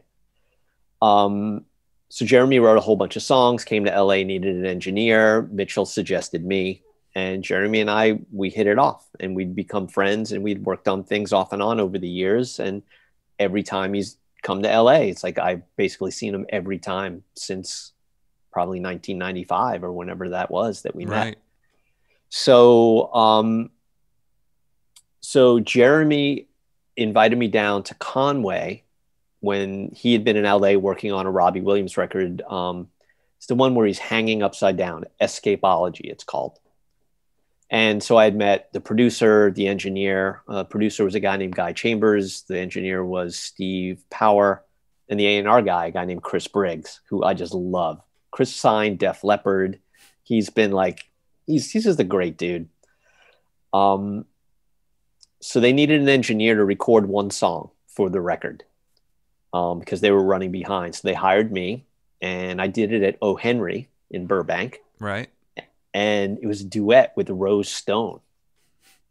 Steve Ferroni played drums. Waddy Wattel played guitar. Wow. I don't remember who played. It might have been Leland Sklar playing bass. I mean, it was a great band. And so that was my first introduction to that whole camp. And so we cut this tune. And that we cut it on September 11th, 2002. Right. I remember the date because Robbi made a little speech before we got going. And then I didn't hear from Chris for a while. I ended up working on a record with this Irish woman named Gemma Hayes. And he had called, Briggs was the A&R guy, and he had called to talk to the producer. Found out I was there, and I got on the phone with him, and we talked for like 20 minutes. And it was really great to catch up with them. I ended up getting, it's the only record I was never asked back on was the Gemma Hayes record. I was told that she didn't want me. Wow. And yeah, which I found out later was not true. But it opened up an opportunity because this happened like in like November of whatever year that was. And in January, I got a call from Chris Briggs saying, hey, I have a gig. You're probably overqualified for it, but would you be interested? Robbi is working with a producer named Stephen Duffy, and Stephen needs some help. They've been recording this record for 2 years, and we got to get this record done. And he needs somebody to help him go through Pro Tools. Would you meet with him? I'm like, great. So we met at Kings Road Cafe, and Stephen is like white as a ghost because he's just exhausted from these 2 years. And he's a very talented singer-songwriter. He had success on his own. I think he wrote some songs for Bare Naked Ladies or a few of those bands in the 90s, or they recorded a few of his songs. And so that's how I got into it. Stephen liked me, and I ended up going through all of these Pro Tools sessions, figuring out what to keep, what not. We went through them together, and then we recorded drums. Matt Chamberlain played on it, brought in a bass player. Yeah. And then suddenly, like, the record company took it seriously after the first set of rough mixes went out, because then I started getting phone calls. Make sure you put the drives in the vault every night. Make sure they're right. And I had no idea how big Robbi Williams was either. I was just, clueless. Yeah, well, I mean, I don't think he was nearly as big in the States. No, nowhere Right, it close. was all UK at Yeah, that point. yeah, Well, in yeah, Europe probably, but yeah, well, now yeah. just really quickly on the Gemma Hmm. Hayes thing, do you think it was because the producer saw you have a really chummy conversation with the A&R guy who'd called him to possibly tell him bad things? No, I think I it just want to was. speculate and get people in trouble. That's all. I'm just stirring up shit. No, I think it was. I loved Gemma Hayes. Like I thought she was great. Like I loved the songs, and I took some initiative. Like I was able to write charts for songs, so I did because I thought it was important to move the session along. And I don't think those approaches were appreciated. Right. It was also a different headspace as far as the production and how it was coming together than I was used to or normally like to work. So yeah, I just wasn't asked back, but the way Right. I was told was lame. Right. And yeah, and but it's fine. It's really fine. I mean, her record, it did what it did. The one song that I loved, I think my drum tracks, I think the basic tracks that I cut, I think those are still there, and I still love this song. Right, and right. so it wasn't for lack of trying or wanting to be involved. No, no, I no. thought she was great, Just curious because Yeah, no, things stick in it's my fine. head. But anyway, so back to No, Robbi, no. So back to Robbi. which I love, like the fact that the way they describe the position is, oh, you might be overqualified for it, but it ends up where you're almost co-producing to help figure out what these arrangements need to be. I mean, it's Yeah. you can't be overqualified for that role. Yeah, It's not a yeah. Pro Tools operator gig. No, it wasn't. It was literally, what do you think of this part and how this works into this? And then it would be like, yes or no. Well, what if it's this? And it was great. It was beautifully, it was collaborative. Stephen was very gracious and took care of me, in that way, which was fantastic. I played guitar on 2 songs on the record. Um, I loved it. And then Matt Chamberlain played on it. We did it at Henson, and it was just super fun. And then on top of it, they flew me to England. That was the first time I had flown that far for work. Right. And Robbi was playing some underground bicycle arena in East Berlin called the Velodrome, and they were broadcasting this performance to movie theaters all over the world. And it's 15,000 people in there. The only people who knew the record were me and Steven was on stage because he was the musical director. So I sat in the truck and basically talked through the whole thing. And then I had to mix that entire show for rebroadcast a few days later in England. Right. So I went right to Air Studios after that and spent, however many days in that little SSL room in the middle, Studio B, I guess it is. Yeah. Or C, or is it 3? it might be. Yeah, I don't Whatever, remember if it's they're a numbered or number. lettered. Yeah. So, Yeah. and I basically blasted through that whole thing. Wow. And your assistant at Air was Adam. Exactly, who you then recommended to me. Yeah. And I used him every time I could until now. He's so big that, I know he's become huge. Yeah. Absolutely. He is awesome. He even helped you out. Actually, that was the U2 thing. Yes. He even helped you out with U2 because the second time I went back to England to work on another live thing was when we had overlapped there, because I went to visit you at RAC. Right. Oh, well, no, I was at SARM probably. Oh, SARM. That was it. Yeah, exactly. Right. Yeah, and SARM. I brought Adam in because this is Adam Noble, Scottish engineer, producer, just amazing talent. And great dude on top of it all. Super really fun. Great hang. So, and we needed more hands. Like, it was so full on. Yeah. And Adam came in and just, as only Adam can do, he just didn't sleep, for days. So. Yeah. And then that was the trip where I met George Martin, which was brilliant. So let's hear about that. Because, I mean, the guy is obviously, like, top of your list. Oh, yeah. You Yeah. know, I mean, it's not like 1 and 1A. He's number 1 and number 2 and number 3, probably. Yeah. No, So it was, let's hear the story of you meeting him, because it was it's... incredible. I had been told he had been in and out and around. And of course, I said I would love to meet him. And they're like, okay, well, we'll see if he's up for coming in. And this second trip, I don't know what it was, but I was there like I worked like 14 days straight. And I was on day 15. So I was exhausted. And I was in the knee room at that point. And they have this incredible tracking room. Have you worked in that room there? Yeah, it's pretty insane. It's the best purpose-built studio I've ever been in. I mean, I've never been in a studio where the drummer's playing in the other room and you hear absolutely nothing. Yeah.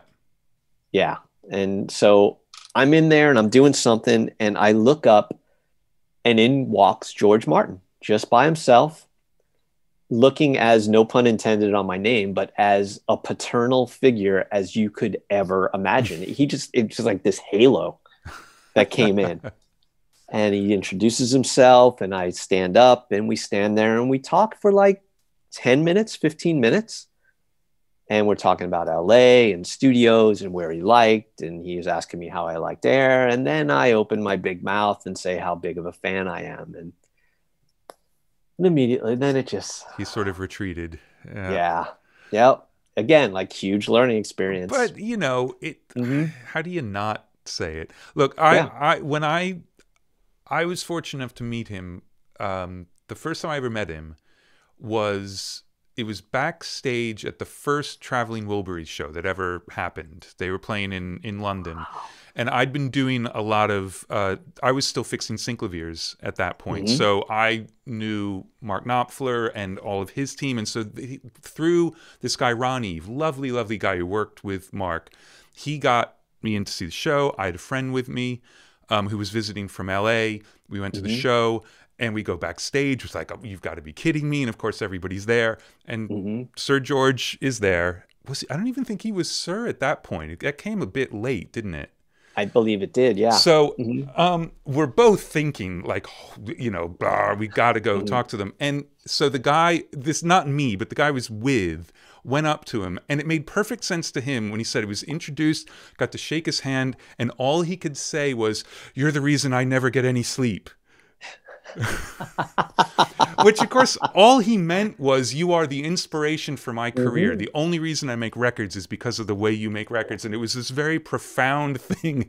But those are the words that came out. And George is still holding the hand, and the handshake sort of stopped, and that was the end of that conversation. No, it was a shame, but it was still, you know. He's a legend. But you met him a few times then, it sounds like. Well, yeah, I mean, I sort of ran into him at Air a couple of times. Because, I mean, people obviously associate him with Abbey Road because he was staff at EMI when it wasn't even called Abbey Road at that point. But he helped found Air. I mean, that's his place. And so he had offices in Oxford Circus when it was there, and then he had offices once it moved. And so he's very, very involved at Air. So, yeah, he was there a couple of times. I mean, I don't think I ever had a meaningful conversation with him. I've talked more to Giles than I ever did to George. But, yeah.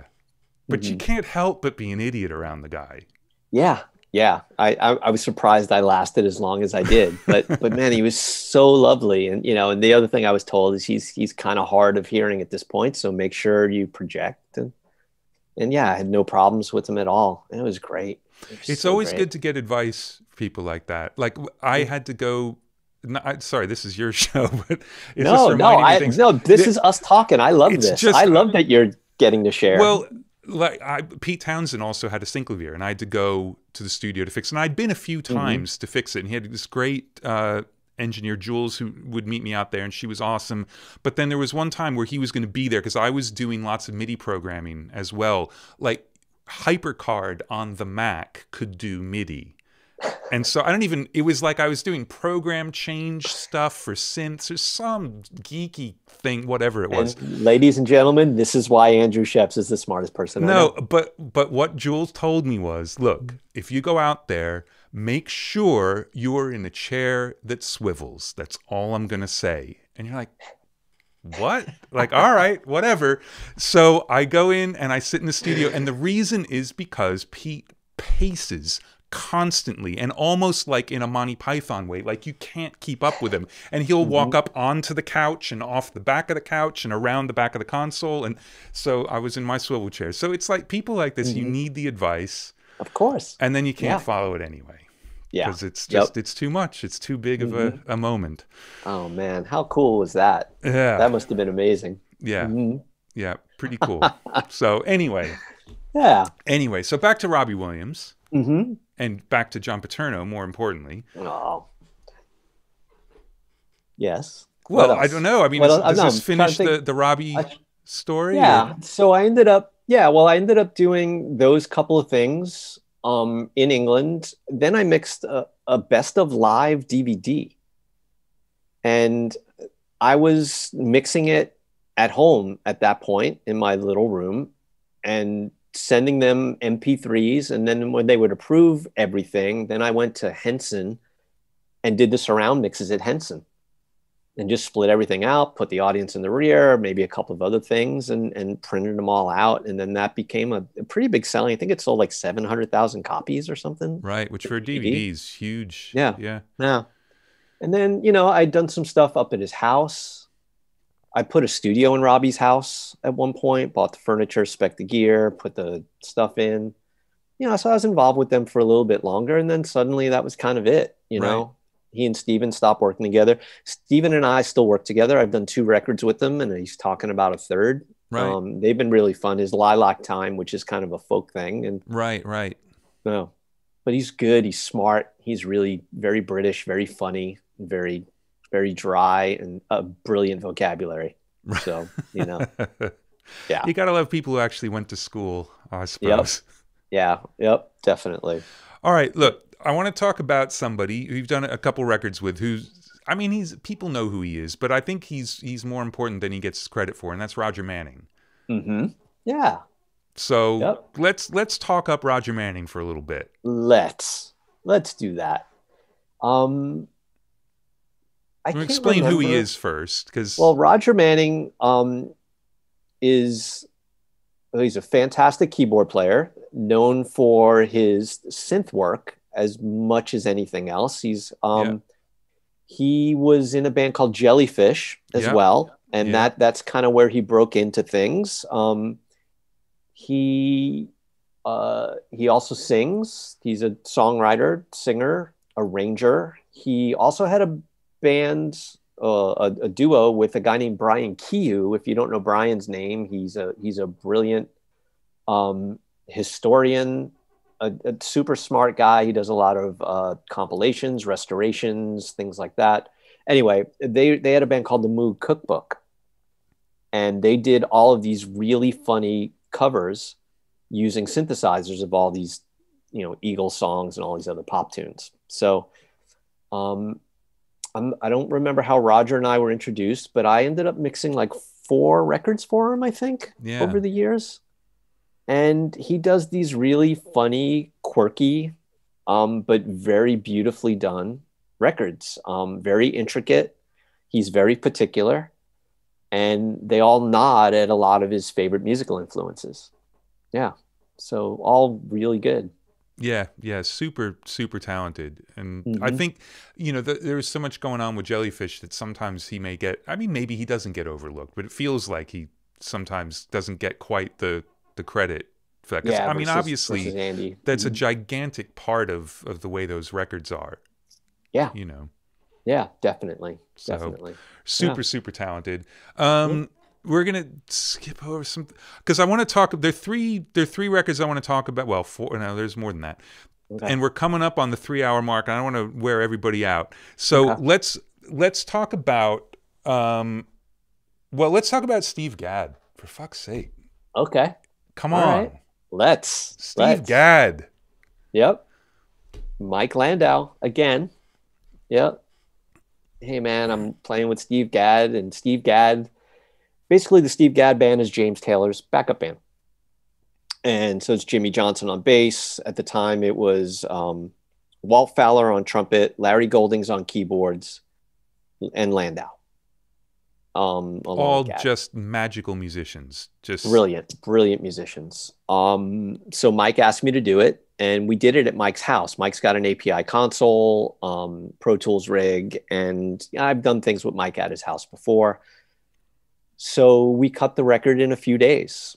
A couple of the tunes weren't even written. The record, nobody ever said, okay, we're ready to record, and counted it off. It was more like, okay, it feels like they're about ready to do a take, and I would put Pro Tools into record. And nobody ever questioned it. Nobody ever said, oh, wow. And this all goes back to that thing of just kind of paying attention and being present, you know? And the one time I missed it, I was 2 bars late on one tune, and they did a huge vamp going up before the song, the head started. So I just faded that song up, and that's why the song fades up on the record that way. Did they know it's because you didn't have the front, or did you just present it that way?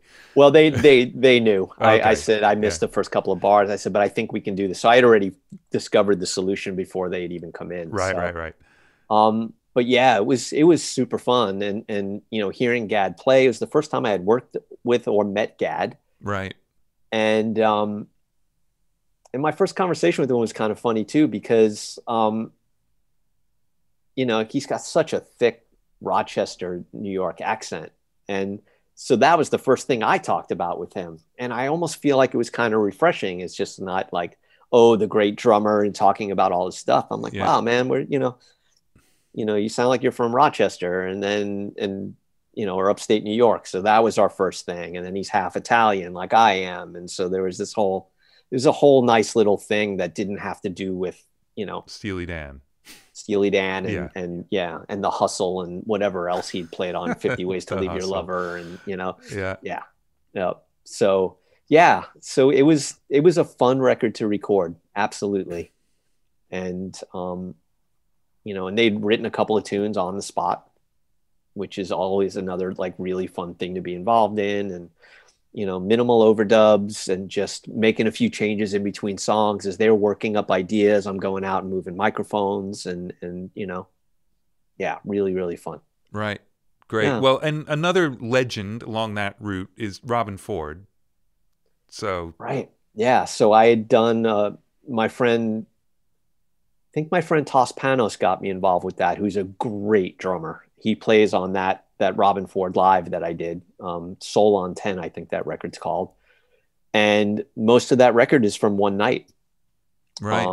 I didn't record it, but I mixed it, back at my little place. And that one was super fun as well. Robben was playing really well. And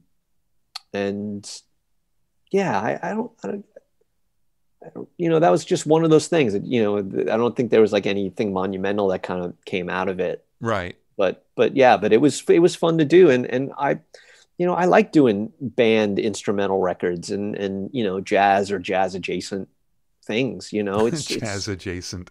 I mean, it's jazz. Yeah. I mean, would you call the Steve Gadd record jazz? I mean, maybe you would, maybe you wouldn't. Yeah, but I mean, I know exactly what you mean. It's a funny way to put it. It abuts jazz. I even like that better. It's a jazz abutment. Yeah. Or abutment. All right. Well, look, another record that I don't think you had a huge role in, but we have to talk about. Okay. Because it's a super important record, is the Derek Smalls record. Oh, right. Of course. Again, Toss Panos. See, now we're in the Toss theme. There you go. We recorded those drums at Toss's house.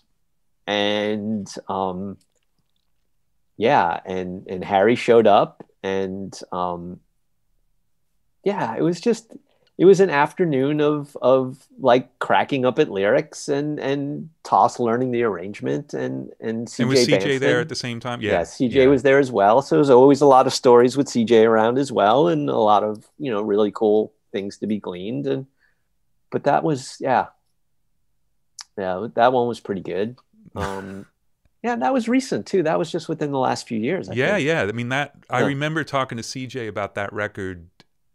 2 NAMs ago, maybe, or something like that. Because I always see CJ at NAM. Like, that's it. It's the only time I see him. That's funny. That one was pretty. Yeah, that was one of those kind of show up, blast it out, and yeah, get it done. Right. So, all right. So back to stuff you might have had slightly more involvement with. Obviously, I mean, you talked about playing guitar early on, and Hmm. but I think you've started playing more and more and more as time's gone on, and you've become more involved writing. I mean, I know it's probably 10 years ago or so you were working on a record where you had co-written all this stuff, and this was like the first time like that had happened. And Yeah. then I want to talk about the Peter Himmelman collaboration you Oh, did. cool. Yeah. Well, I want you to talk about it while Okay. I listen. Yeah. The one about 10 years ago was this girl named Candace Marie. I really, you know, 2005 and then the 2008 thing, around 2005, things started changing in the record business in general, right? Things started slowing down, became more hip hop oriented, became less band oriented, let's say.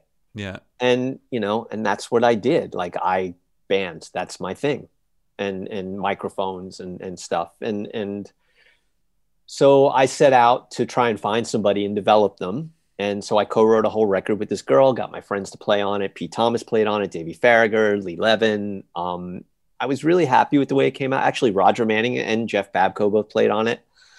But, I couldn't get anybody interested in it. And then the artist kind of lost interest in it. And that was it, a good learning experience. And, that was what it was. And that happened around 2009 or so. But it really whet my appetite to more production, because I had done the Black Mollies in 2004. And then I had, produced a few other things or co-produced other things. And it's really where I wanted to end up eventually. But then, so Peter Himmelman, somehow we became Facebook friends, and he started posting things, just him walking around his neighborhood, just talking. Do you know Peter at all by chance? No. And he's had a career as a singer-songwriter. He's from Minneapolis. Then he ended up getting into TV scoring, and he scored a show called Judging Amy for a few years, and then another TV show called Bones. And he did several seasons of that, and so he was very successful doing that. So anyway, we started hanging out and talking, and then he had a bunch of songs. He was talking about wanting to do a record. I listened to the songs, and then he had been sending me these random things he'd been writing, and he'd been publishing them here and there. And I thought they were super interesting. And maybe it was just because where I was in my life and what he was talking about, I just really responded to the words.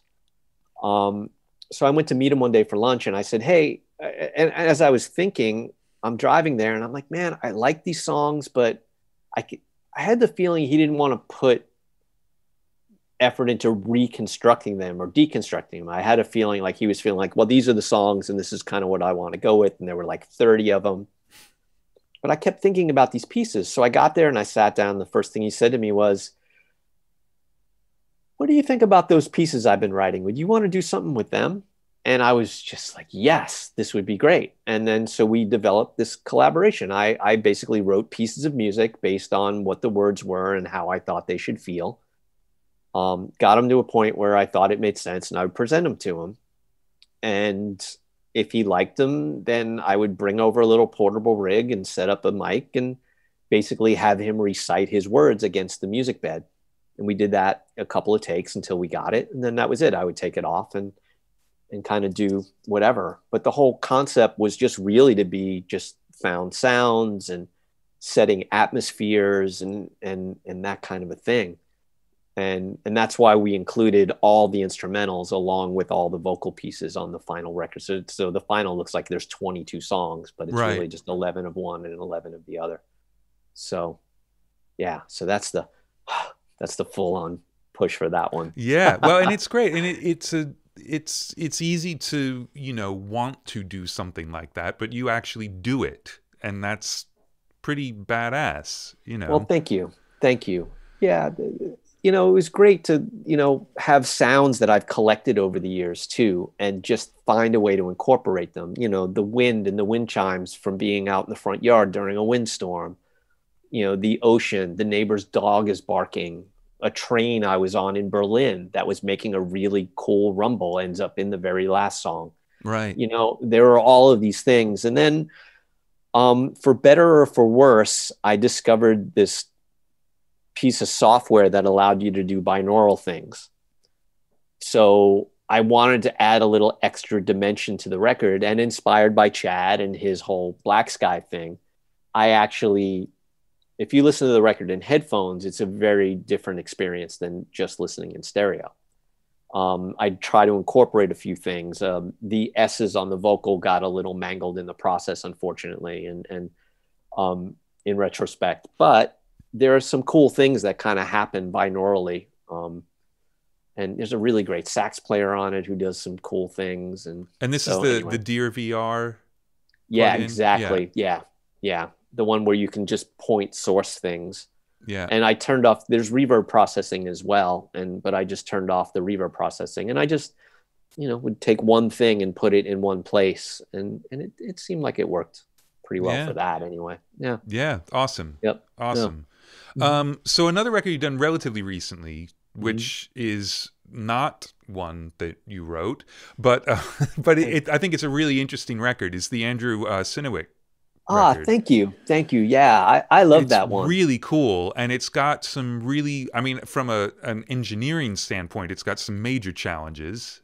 So I think you want to just talk about that record, because I'm pretty sure you put a track from that into one of your playlists. But again, if not, I did. Okay, good, good, because people should definitely check the record out. It's really, really cool. Thank you, Andrew. It's Andrew Sinowick is a Miami legacy guitar player. He's a few years younger than us, but he and I had been talking for years. We had met through somebody, I think Brian Monroney introduced us, and we basically, he put a band together. He played at the Baked Potato. It was not what I expected at all. It was like the Allman Brothers, like I told you, the Allman Brothers meets guys who can play over chord changes. 2 drummers, keyboard player playing organ and Wurlitzer or Rhodes, sorry. Sean Hurley on bass, who is brilliant. Tim Pierce, guitar player, sits in on a couple of tunes. And people liked it so much, they encouraged Andrew, you should make a record out of this. So Andrew contacted me, and so we talked about how to do it. And, 2 drummers can be challenging. So I decided to lean into it instead of shying away from it. So I set up the drummers 6 feet in front of each other and used no baffles.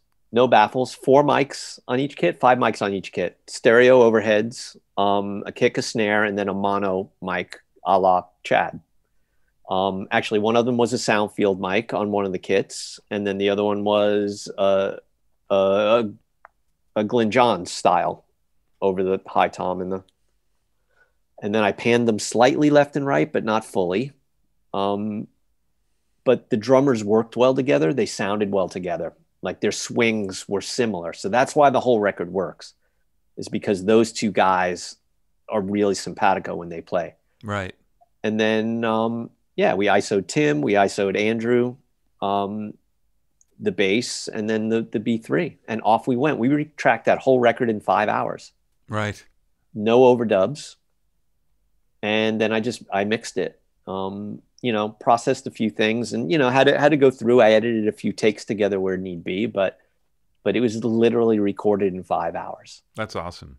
Yeah. Super fun. But they were really well rehearsed. Again, this theme, right? Yeah. People who can really play, who are really well rehearsed. Yeah. It makes it happen. Yep. Catching the wave and rolling with it. Yeah. Yeah. So, all right, there's one last thing I want to mention, only because I'm such a huge fan, and I don't know how involved you were or not, but the Bic Runga record you worked on.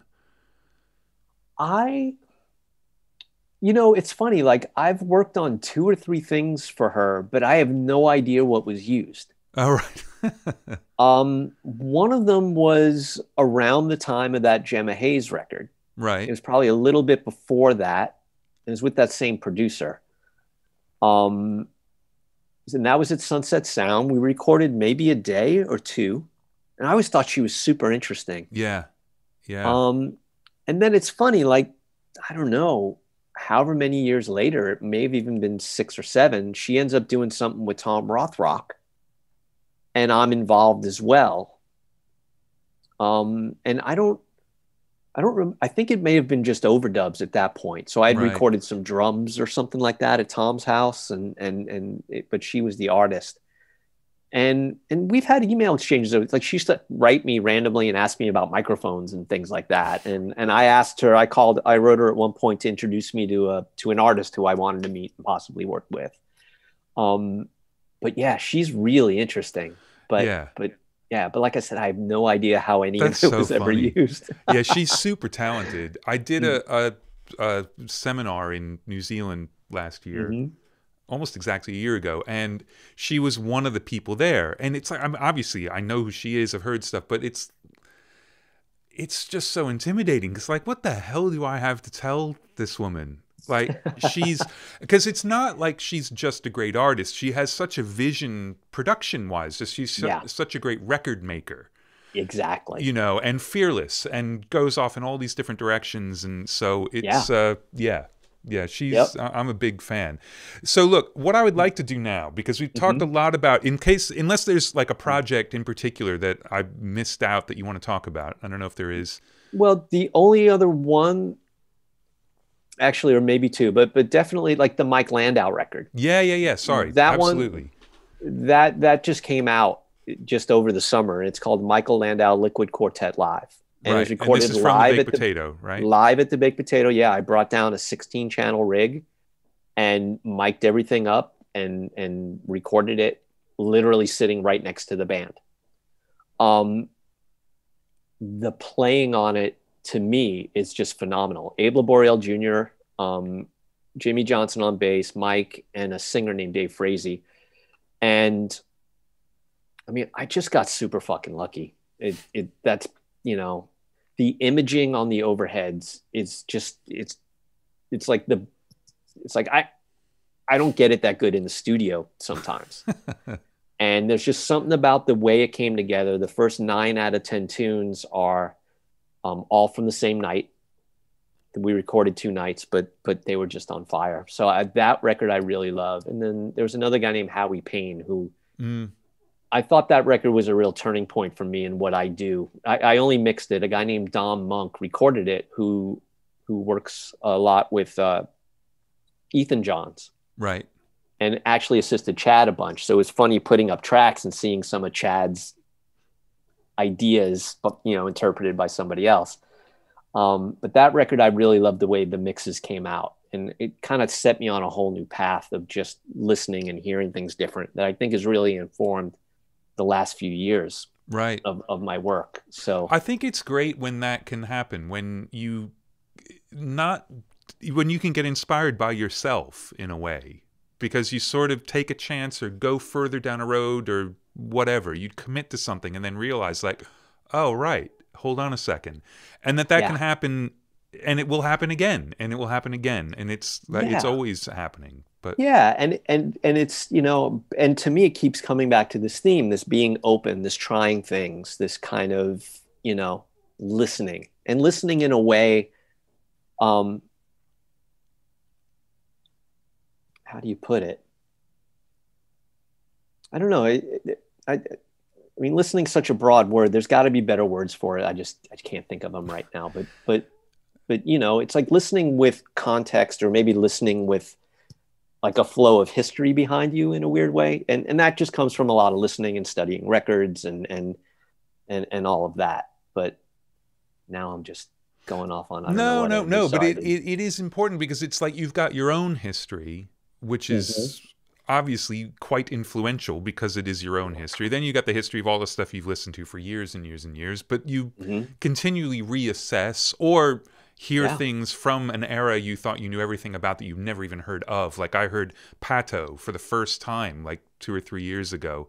If you don't know this band Pato, I don't know that. They are yet another of the 1970, 1971 English bands produced, well, A&R'd by Muff Winwood, Steve Winwood's brother, who was A&R guy at the time. Listen to a track called The Man, and it is like the epitome of that 70s dry thing, but holy shit, Wow. Just mind blowing, and it makes you completely rethink what you do. But I think the key to being open is to not. It's this really weird balancing act between, you have to have enough confidence to actually do work, and I often don't. Like, it's terrible. I'm really bad at that. But you need to be confident enough in your own work that, man, I'm going to make this amazing. This is going to be incredible. But to still realize you know absolutely nothing, and it's all going to change, and you're going to go somewhere else sometime. Yeah. It's tough. Yeah. And it comes down to allowing yourself to fail too. Like, not feeling like you have to get it right or rush through it. You know, I mean, that there is something to be said for that. Well, but that was really, really well said. No, totally. Well, and I think some people really don't like the way the mixing process goes now. But for me, I love it because I can fail on a song 4 times and no one will ever know. It doesn't have to be done today. So I can get on to the next song tomorrow. You know, it's great. So look, this I think is a great segue to get one of your students on the call. All right. Okay. Because I think we will chat about that. You are one of the great thinkers about this too. You constantly are assessing yourself and listening to what other people do and taking things, and then you figure out a way to actually teach it. And some kid named Mark, apparently, he wrote into the show and he said that he's been taking lessons from you. And I'd like to bring him on now. And you can talk about, first of all, your approach to it, but then also kind of how, oh, hey, it's Mark. Hey. There he is. Mark. Hi. First time caller, big fan. Long-time listener. Long-time listener. Oh, man. So I'd love you to talk about sort of what got you into the idea of helping people mix, like the coaching thing, and how you decided to structure it. And then you guys can talk about how it actually works. Okay. Briefly, I mean, several years ago, somebody had called me and out of the blue and just said, I'm having a problem mixing and I need some advice. And this guy really didn't need advice. He just needed to have a little bit more confidence about what he was doing. And we never actually got together. So that was kind of the first little inkling. It's just like, wow, this guy, I was flattered that he would call me because, I mean, there are people with way bigger credits and you know, and all that other stuff. But, and then Mark and I started talking maybe a couple of years ago now. And he was just like, hey, you know, can we find a way to get together and do this? You know, and have you teach me a few things, even though I'm in Ohio. Well, his words were, I want to steal all your tricks. Let's be honest. Okay. Yeah. Okay. Perfect. So he and I, we got together, we figured out how to do it, logistically, there's, some software, there's using Zoom, there's using Skype, there's using, audio movers. And I realized after my first time working with Mark that, and I came up with the name of it right away. I call it Mix Therapy, and it's mix-therapy.com. That's accurate. You can find about it. And so I ended up sitting there with Mark a lot of the times and just going, why? What are you thinking about? Why are you doing this? And, in acting terms, what's your motivation? What are you hearing? And it worked out really well. Like Mark A is a great guy and very receptive and doesn't take things personally. And he beats himself up a little bit too much, but but he's trying to get, he's trying to get it together. That's not true. Mark's brilliant. And yeah, he does beat himself up about things, but only in the best way. So yeah, we got this thing going and he felt improvement. I could hear the confidence come up in what he was doing. We streamlined a few things. We checked out some of his assumptions and some of his thoughts, and we tweaked those as well.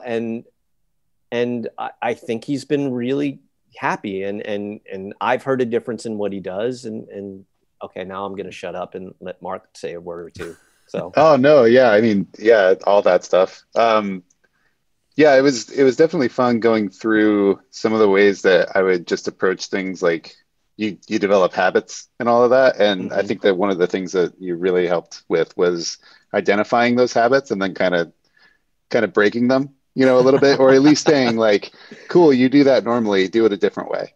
How else could you do that? Or, and just kind of making me think like, three ways around a problem instead of just going the one way that I kind of like gravitated toward and that Great. kind of stuff. No, that's cool. No, that's really good to hear, because that is one of the things I really want to encourage. I want to get beyond the tools. I want to get into what they're doing, why they're doing them, and applications, stuff like that. Yeah. And it's more questioning what people are doing than me actually saying, do this and do that, because I don't want to mix somebody's record for them. Yeah, actually, so like to help out with the conversation of it, what we did on one of our lessons, I don't know if you're approaching it the same with everybody, but John actually gave me, we started with an entire song. So he just said, here's a multi-track. We're going to start this from scratch. Do what you do.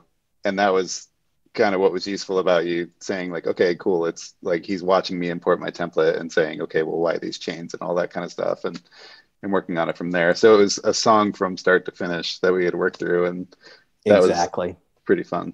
Yeah, well, it's my way to know, because I know what the tracks sound like, and that's the other, there are X factors involved on my end that I have to make sure I kind of, get around, and that's definitely one of them. So yeah, the idea of you mixing, and what's great is like everybody approaches it different, and I'm not sitting there saying do it one way or another. It's just like, oh, okay. That's how you want to roll with it. Cool. And then, but why are you doing this? Why are you doing that? Why are you have these panned this way? And so, yeah. Why are you doing it wrong? Why do you have 7 compressors on your mix bus? It's like the pedagogical version of the Lifeboat series, where a bunch of us mix the same song. But this is the actually discussing, like, because we all discuss our sort of what we're thinking as we do it, because that's the point of making those videos. But to do it as a teaching process, I think is brilliant. Yeah, and the other thing is it's, my core thing is to make it about the student. Harking back to our Miami days, we had to teach other students so that they could get into the studios and use them. There was this whole mentorship thing that happened.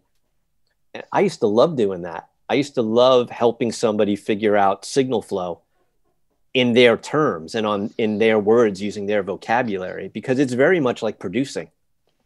All of that stuff really kind of intertwines for me at this point, which I really love. I feel like the production and this teaching thing, they're all kind of the same spirit. You're just trying to help somebody get, trying to really help somebody move along. Right. Well, and if you're not already swamped with people, we should make sure the link, if you haven't already put the link in the chat, Mark, the mix therapy on the way to it. Thank you. One thing I want to add is sort of a little plug for it. I have a pretty unique, like privilege, and not one that I take lightly, of being able to like go on the Puremix shoots and sit in the room with you guys and like all of the mentors on the thing and watch over your shoulders. And while we're not actually in sessions and we have the cameras and all of that, and it kind of breaks up flow and all that, it's just, that's a huge thing for me to be able to sit in the room and learn from you guys, even though it's in that context and everything. It's amazing. And this was sort of one step beyond that, where it's, being able to say, well, this is actually what I do on my rig, and this is the sound that's coming out of that. And then for you to like raise red flags, or, to just be able to say like, I really want to work on drum compression today. That kind of stuff is really, really useful. So awesome. Some of them kind of went that way, where it's like, I'm struggling with vocal effects. Can we just talk about that? Yeah. And cool. And the approach is more like, I don't know, like jazz lessons, or like, where are you? And then how can I help? It's not really like 101. I'm kind of hoping most people know their rig enough so where I can ask to do something and I don't have to tell them the key commands and that kind of a thing. Well, I love the analogy to jazz lessons too. It's like you can't teach someone to solo, but you teach someone to solo. So, and that's what it is, Yeah, that's funny, but very, very true. Yeah, and there, ironically enough, there is a bit of a therapy component to it. There really is. And so it's worked out. And the other interesting part is, like most of the students so far, they've been professional kind of at what they do. They're either teachers, They're other engineers. They're musicians who've been doing it for a long time. And they've been from all over the world, which has been fascinating as well. You know, Sweden, Norway, couple of guys from England, couple of guys from Italy, LA, New Orleans, Ohio. Yeah. Yeah, it's been fun. So I work around people's schedules where I can. They work around mine, and it's good. Yeah, it's super fun too. I really love doing it. That's brilliant. Yeah. Well, excellent. Thank you. Thanks for letting me talk about it. Got any questions? We do, yeah. Excellent. Are you still up? You up for a few questions there, John? Yes, I am. Are you guys up? I feel like I've been talking your ear off. No, man. Look, it's beer o'clock for me, but that's fine. It's always beer o'clock for me, really. Okay. Perfect. This is why we do it. Why we do it. Well, I'm happy to be here, and thank you again for having me, both of you. Thanks I for really being on. Appreciate it. Yeah. Yeah, definitely. Thank you. This is great. Okay, so our first question is from Alejandro Alvarez. John, how this kind of works, we're streaming to a platform called Crowdcast, and the crowd can submit their questions, and then it's kind of a like crowd voting system, so everybody upvotes each other's questions. Oh, okay. So these are some like the most popular ones. Most popular question. Yeah. Okay. Most popular one. So you did kind of touch on this already, but I don't know if there's something more to expand on. This is from Alejandro Alvarez, and he says, "Hello, John. Can you tell us more about the drum sound in Colossal Head from Los Lobos? Those drum sounds are dirty, punchy, and clear all at the same time. Thank you." That is Chad Blake being Chad Blake. I mean, there's some form of compression on the kit usually, either a distressor or that devil lock thing that Chad got into. I don't remember when that started to become incorporated. The clarity kind of comes from the head, because he was definitely using the head at that point. But this is the magic of Chad Blake, like definition, clarity, and grit at the same time, and low end. The miking wasn't all, I mean, there's probably 421s on the toms. There's a 57 on the top of the snare, 421 or 441 on the bottom. 441 is the mono mic. And the head, and no room mics or anything, because it was that little room. So yeah. And Pete Thomas. That's the other X factor. That helps. Yeah. Totally. So yeah, I hope that answers it a little bit. Awesome. Cool. Okay. Next up, we have a question, another one from Alejandro. And he says, when you have to work with other producers or engineers on a project, how do you divide the work to avoid arguing or problems? At least for me, I defer to who I'm, like, if I'm hired by this other person, then they're basically the boss. And my job is to help them do the best job possible. And if that means keeping my mouth shut, that means keeping my mouth shut. If that means saying, hey, the bass player's playing a flat 7, or the guitar player's playing a flat 7, and the piano player's playing a major 7, you should probably check that out. Then that's kind of my job too. But, don't be a jerk about it. But that's going to come back later and bite you in the butt. So I think it kind of flows naturally how the stuff kind of gets divided. Yeah. Nice. Okay. Next up, many people are asking, this one's from Martin specifically, but this was in the chat earlier too. A lot of people are asking, what is John's mic? Oh, right now. Okay. This is a Violet Globe Vintage. And I'm looking at my Pro Tools setup, and I'm seeing more peaks than I'm happy about. So hopefully it's not distorted. It's all right. We don't know how to record ourselves. It's fine. I mean, I keep looking and going, damn. Look, this is already going to be one of the best sounding one of these ever. So don't worry about it. All right. With the distortion even. Yes. Yeah. And I got to say that mic is championed also by Joe Barresi. He's a huge fan of that particular mic. Yeah. Right? Actually, the Amethysts are the ones. The Amethyst Vintage. That's my favorite out of them. This one's kind of a U47 FET-ish kind of capsule and thing. Really good, though. I do like it. And they're still making them, right? I think so. I don't know if they're making this particular one, but yeah, I think those particular Violet's models still Violet's kind of around. in it. Yeah, Violet's still around. Yeah. Yep. Mm-hmm. Cool. Okay. So our next one is from Sebastian, and he says, "John, you're a great inspiration for a lot of us. How you manage the vocal chain how do you manage the vocal chain and vocal effects when you're mixing?"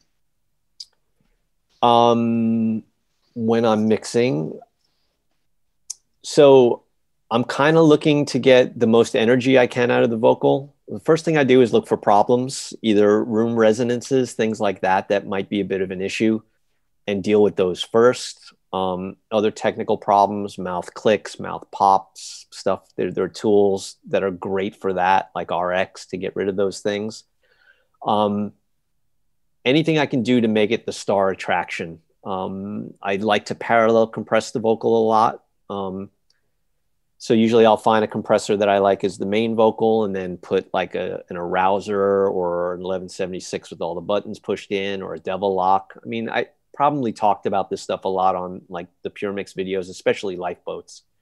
But those are the kinds of things I kind of go for, at least off the bat, just feeling like the vocal is the star. And then effects, I mean, it's all really content dependent or context dependent. I mean, sometimes a vocal is great with a flanger on it, you know.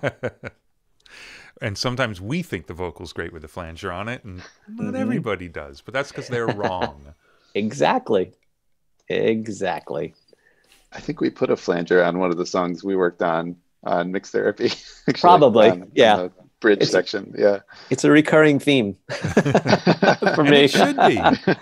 Actually, one of the songs on my playlist too, a song called Pour Out Your Heart. Flanged vocal on that too. Flangers and phasers are awesome. Why wouldn't you use them? Exactly. Yes. I hear you. Actually, speaking of that, we should mention that you have some stuff with Overloud as well. You have some reverb plugins. Yeah, I have I did a whole reverb library for them, signature library for their Rematrix plugin, which I love. It's still kind of my main reverb that I end up using. Spent a little time on it. Just, there's samples of several reverbs kind of put together to create something unique. Yeah. Yeah. What was that process like? I mean, how did you did you actually sample rooms? Yeah, I used some out-of-date hardware. I have some, I sampled some spaces actually where I lived. Yeah. And it was a combination of those kinds of things. And then every one, I kind of just tried to make sure that it would work in a real world context. So like the ones that are like, say, the 70s Motown-ish ones, I actually tried to make sure they would kind of work in that kind of realm. Some people like them. Actually, Barisi really likes them. He uses them a lot. He calls me a lot and says, yeah, I used it on this. I used it on that. It does what it says, preset name. Claps dark. I have dark claps. I'm going to put it on that. It works. So, so we'll take it. Well, everything he does is dark. I mean, in the evil sense. Let's be honest. Exactly. The walking contradiction of Mr. Joe Barisi. Exactly. Definitely. Yep. So sweet and so evil. Yes. So, you got time for one more? Yeah, sure. Awesome. Okay, so this one is from Adrian, and he asks, do you think mixing live today is as much fun as it used to be? COVID notwithstanding, of course. Oh, mixing live. Okay. Actually, Andrew, I was going to present this question to you and to Mark since we're on all together. Okay. Mark, you'll probably know my answer to this. If a live sound engineer should be licensed to use a subwoofer, what should a studio engineer be licensed to use? A subharmonic synthesizer, I'm going to guess, but it's not it, is it? You got something else in my opinion. Not in my opinion. You got something else in mind. I don't know. What would that be? Mark, any guesses? At least in my opinion. Well, what has he told you to stop using more than once? Right. Well, It's a long list. um, there are a few. I would say something that messes with the groove. How about something that messes with the phase? Ooh, okay. Well, yeah, So, Yeah. So what specifically are you thinking of there, John? I'm thinking any plugin that manipulates the phase. So like anytime you're digging into using MS stuff, I think you need to have a license to use MS. And I think as a plugin manufacturer, you need a license as well. And if your filters are causing phase anomalies across the crossover points, then you should just make them digital filters and call them a day. And if the digital filters don't work right, you shouldn't put it out at all. But that's me, however many hours into this. Yeah. And how do you feel about a mix knob? That too. Right. Yeah. Yeah, I think the phase crossover thing is difficult because unless you're going to have a huge amount of latency, there will be phase shift at the crossovers. I mean, that's what filters do. Yeah. And analog ones as well as digital ones. It's just Right. That's the nature of them. But not being aware of it is insane. Yeah. And also too, like people, there are a lot of these plugins that do phase manipulations that put stuff outside the speaker. So people can't get stuff wide, so they throw the phasey stuff on there. And I don't know if it's because of the time I spent with Chad, and Chad used to use that cool SRS box that threw stuff outside the speakers. Yeah. But I've always been hypersensitive to phase. And so I get a lot of records to master that have this stuff on it, and I can't listen to it. Like, it feels like I'm listening to a fluorescent light bulb. I get a physical reaction to it. And, and then subwoofers in a live gig. I mean, nobody, how many live gigs have you been to where the bass player is playing the whole night and you don't hear a note he's playing because all you hear is the decay of the bass drum because no one has thought about that at all. So yeah, same kind of analogy. Anyway. Yeah.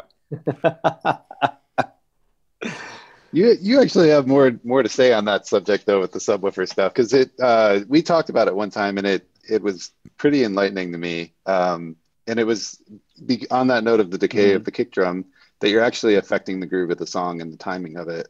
Yeah. All that, so. Yeah. You all of those things. I mean, at least for me, anytime you're talking about doing anything with the low end or with compressors, you have to be thinking about the groove. And if you're not, then you're going to start obscuring the groove. And then that's where things get fuzzy. That's where things start to take you off the rails.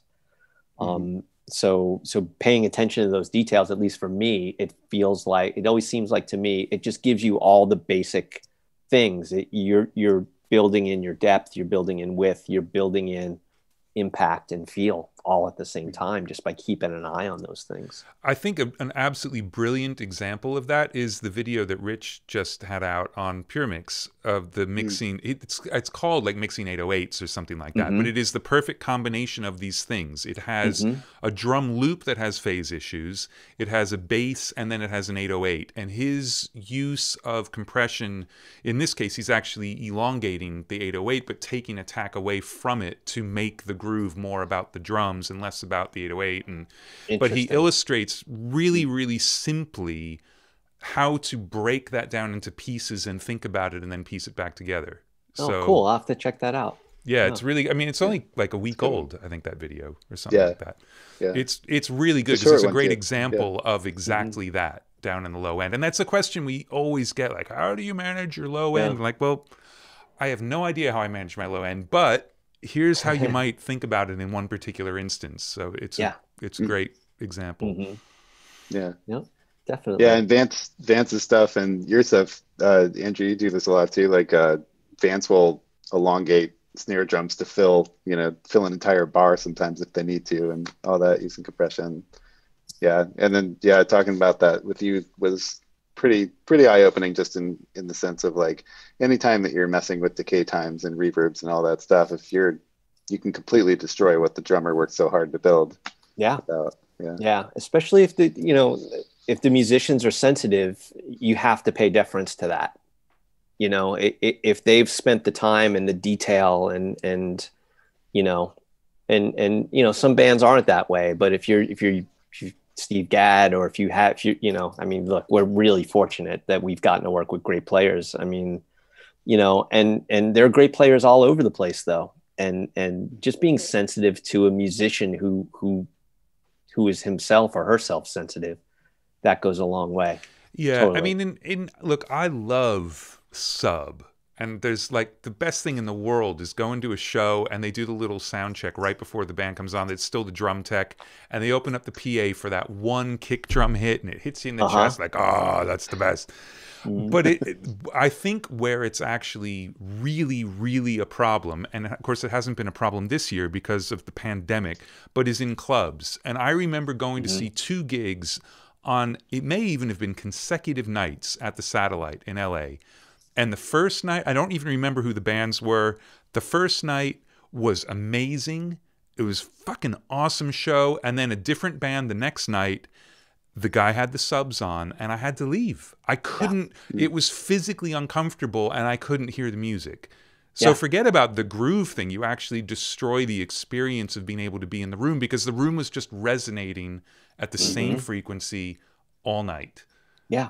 And it was unlistenable. And it was the same room, same PA, and obviously someone had decided to switch them on and someone had decided not to. Yeah. I saw some shows in Pasadena a couple of years ago. They did this Arroyo Seco festival, and they had all these outdoor stages. The meters played. I had to walk away. The subs were so loud, it just ruined the groove. And then Willie Nelson's son, what's his name again? Nelson, you know. Yeah, that Nelson kid. Yeah. He did a set. His engineer turned down the subs. It was the best sounding thing I had seen at that stage, and like in the whole time. I even, as he walked away, I even said something to him. Yeah. And look, it's yeah. We don't have to go into it any more than that, but it's a trap you can fall into in any part of the audio industry, but even outside the audio industry. It's a gimmick, really, that when used properly can be a holy shit thing, and just be the best thing ever. Yep. But if it's not, it really does make listeners have a hard time getting the music. Do you know this Kendrick Lamar tune called Loyalty with Rihanna on it, on the Damn record? Derek Ali mixed it. I don't know who produced it, but there is a whole sub symphony that goes on, and it's brilliant because you can listen on speakers without subs and the record comes across. You listen to speakers with subs, and there's this whole beautiful thing that happens on the low end. Who the producer just did this amazing thing, and Derek got it to speak. So, you know, so granted, we're talking a recording application, but still, it is possible. Yeah, yeah. Yep. But it can't be a substitute for getting your low end right. Yeah, exactly. You got to do the work. You got to do the work. You got to do the work. Well, that seems like, take your top off. That seems like a natural place to end here, John. Yes. You got to do the fucking work. Yeah, exactly. Yeah. It's been amazing. Yeah, thank you. It's been great. Yeah. Hey, maybe I can interview you one day. I don't know. That's been tried. A lot of your comments, I now have questions, so now I'm going to do some research. All right. Well, I got to say that the I don't know we don't really have a schedule, but the Between Two Shores thing. There is one with Mr. Paterno, but I would like to say there is one with my daughter Xanthi interviewing me.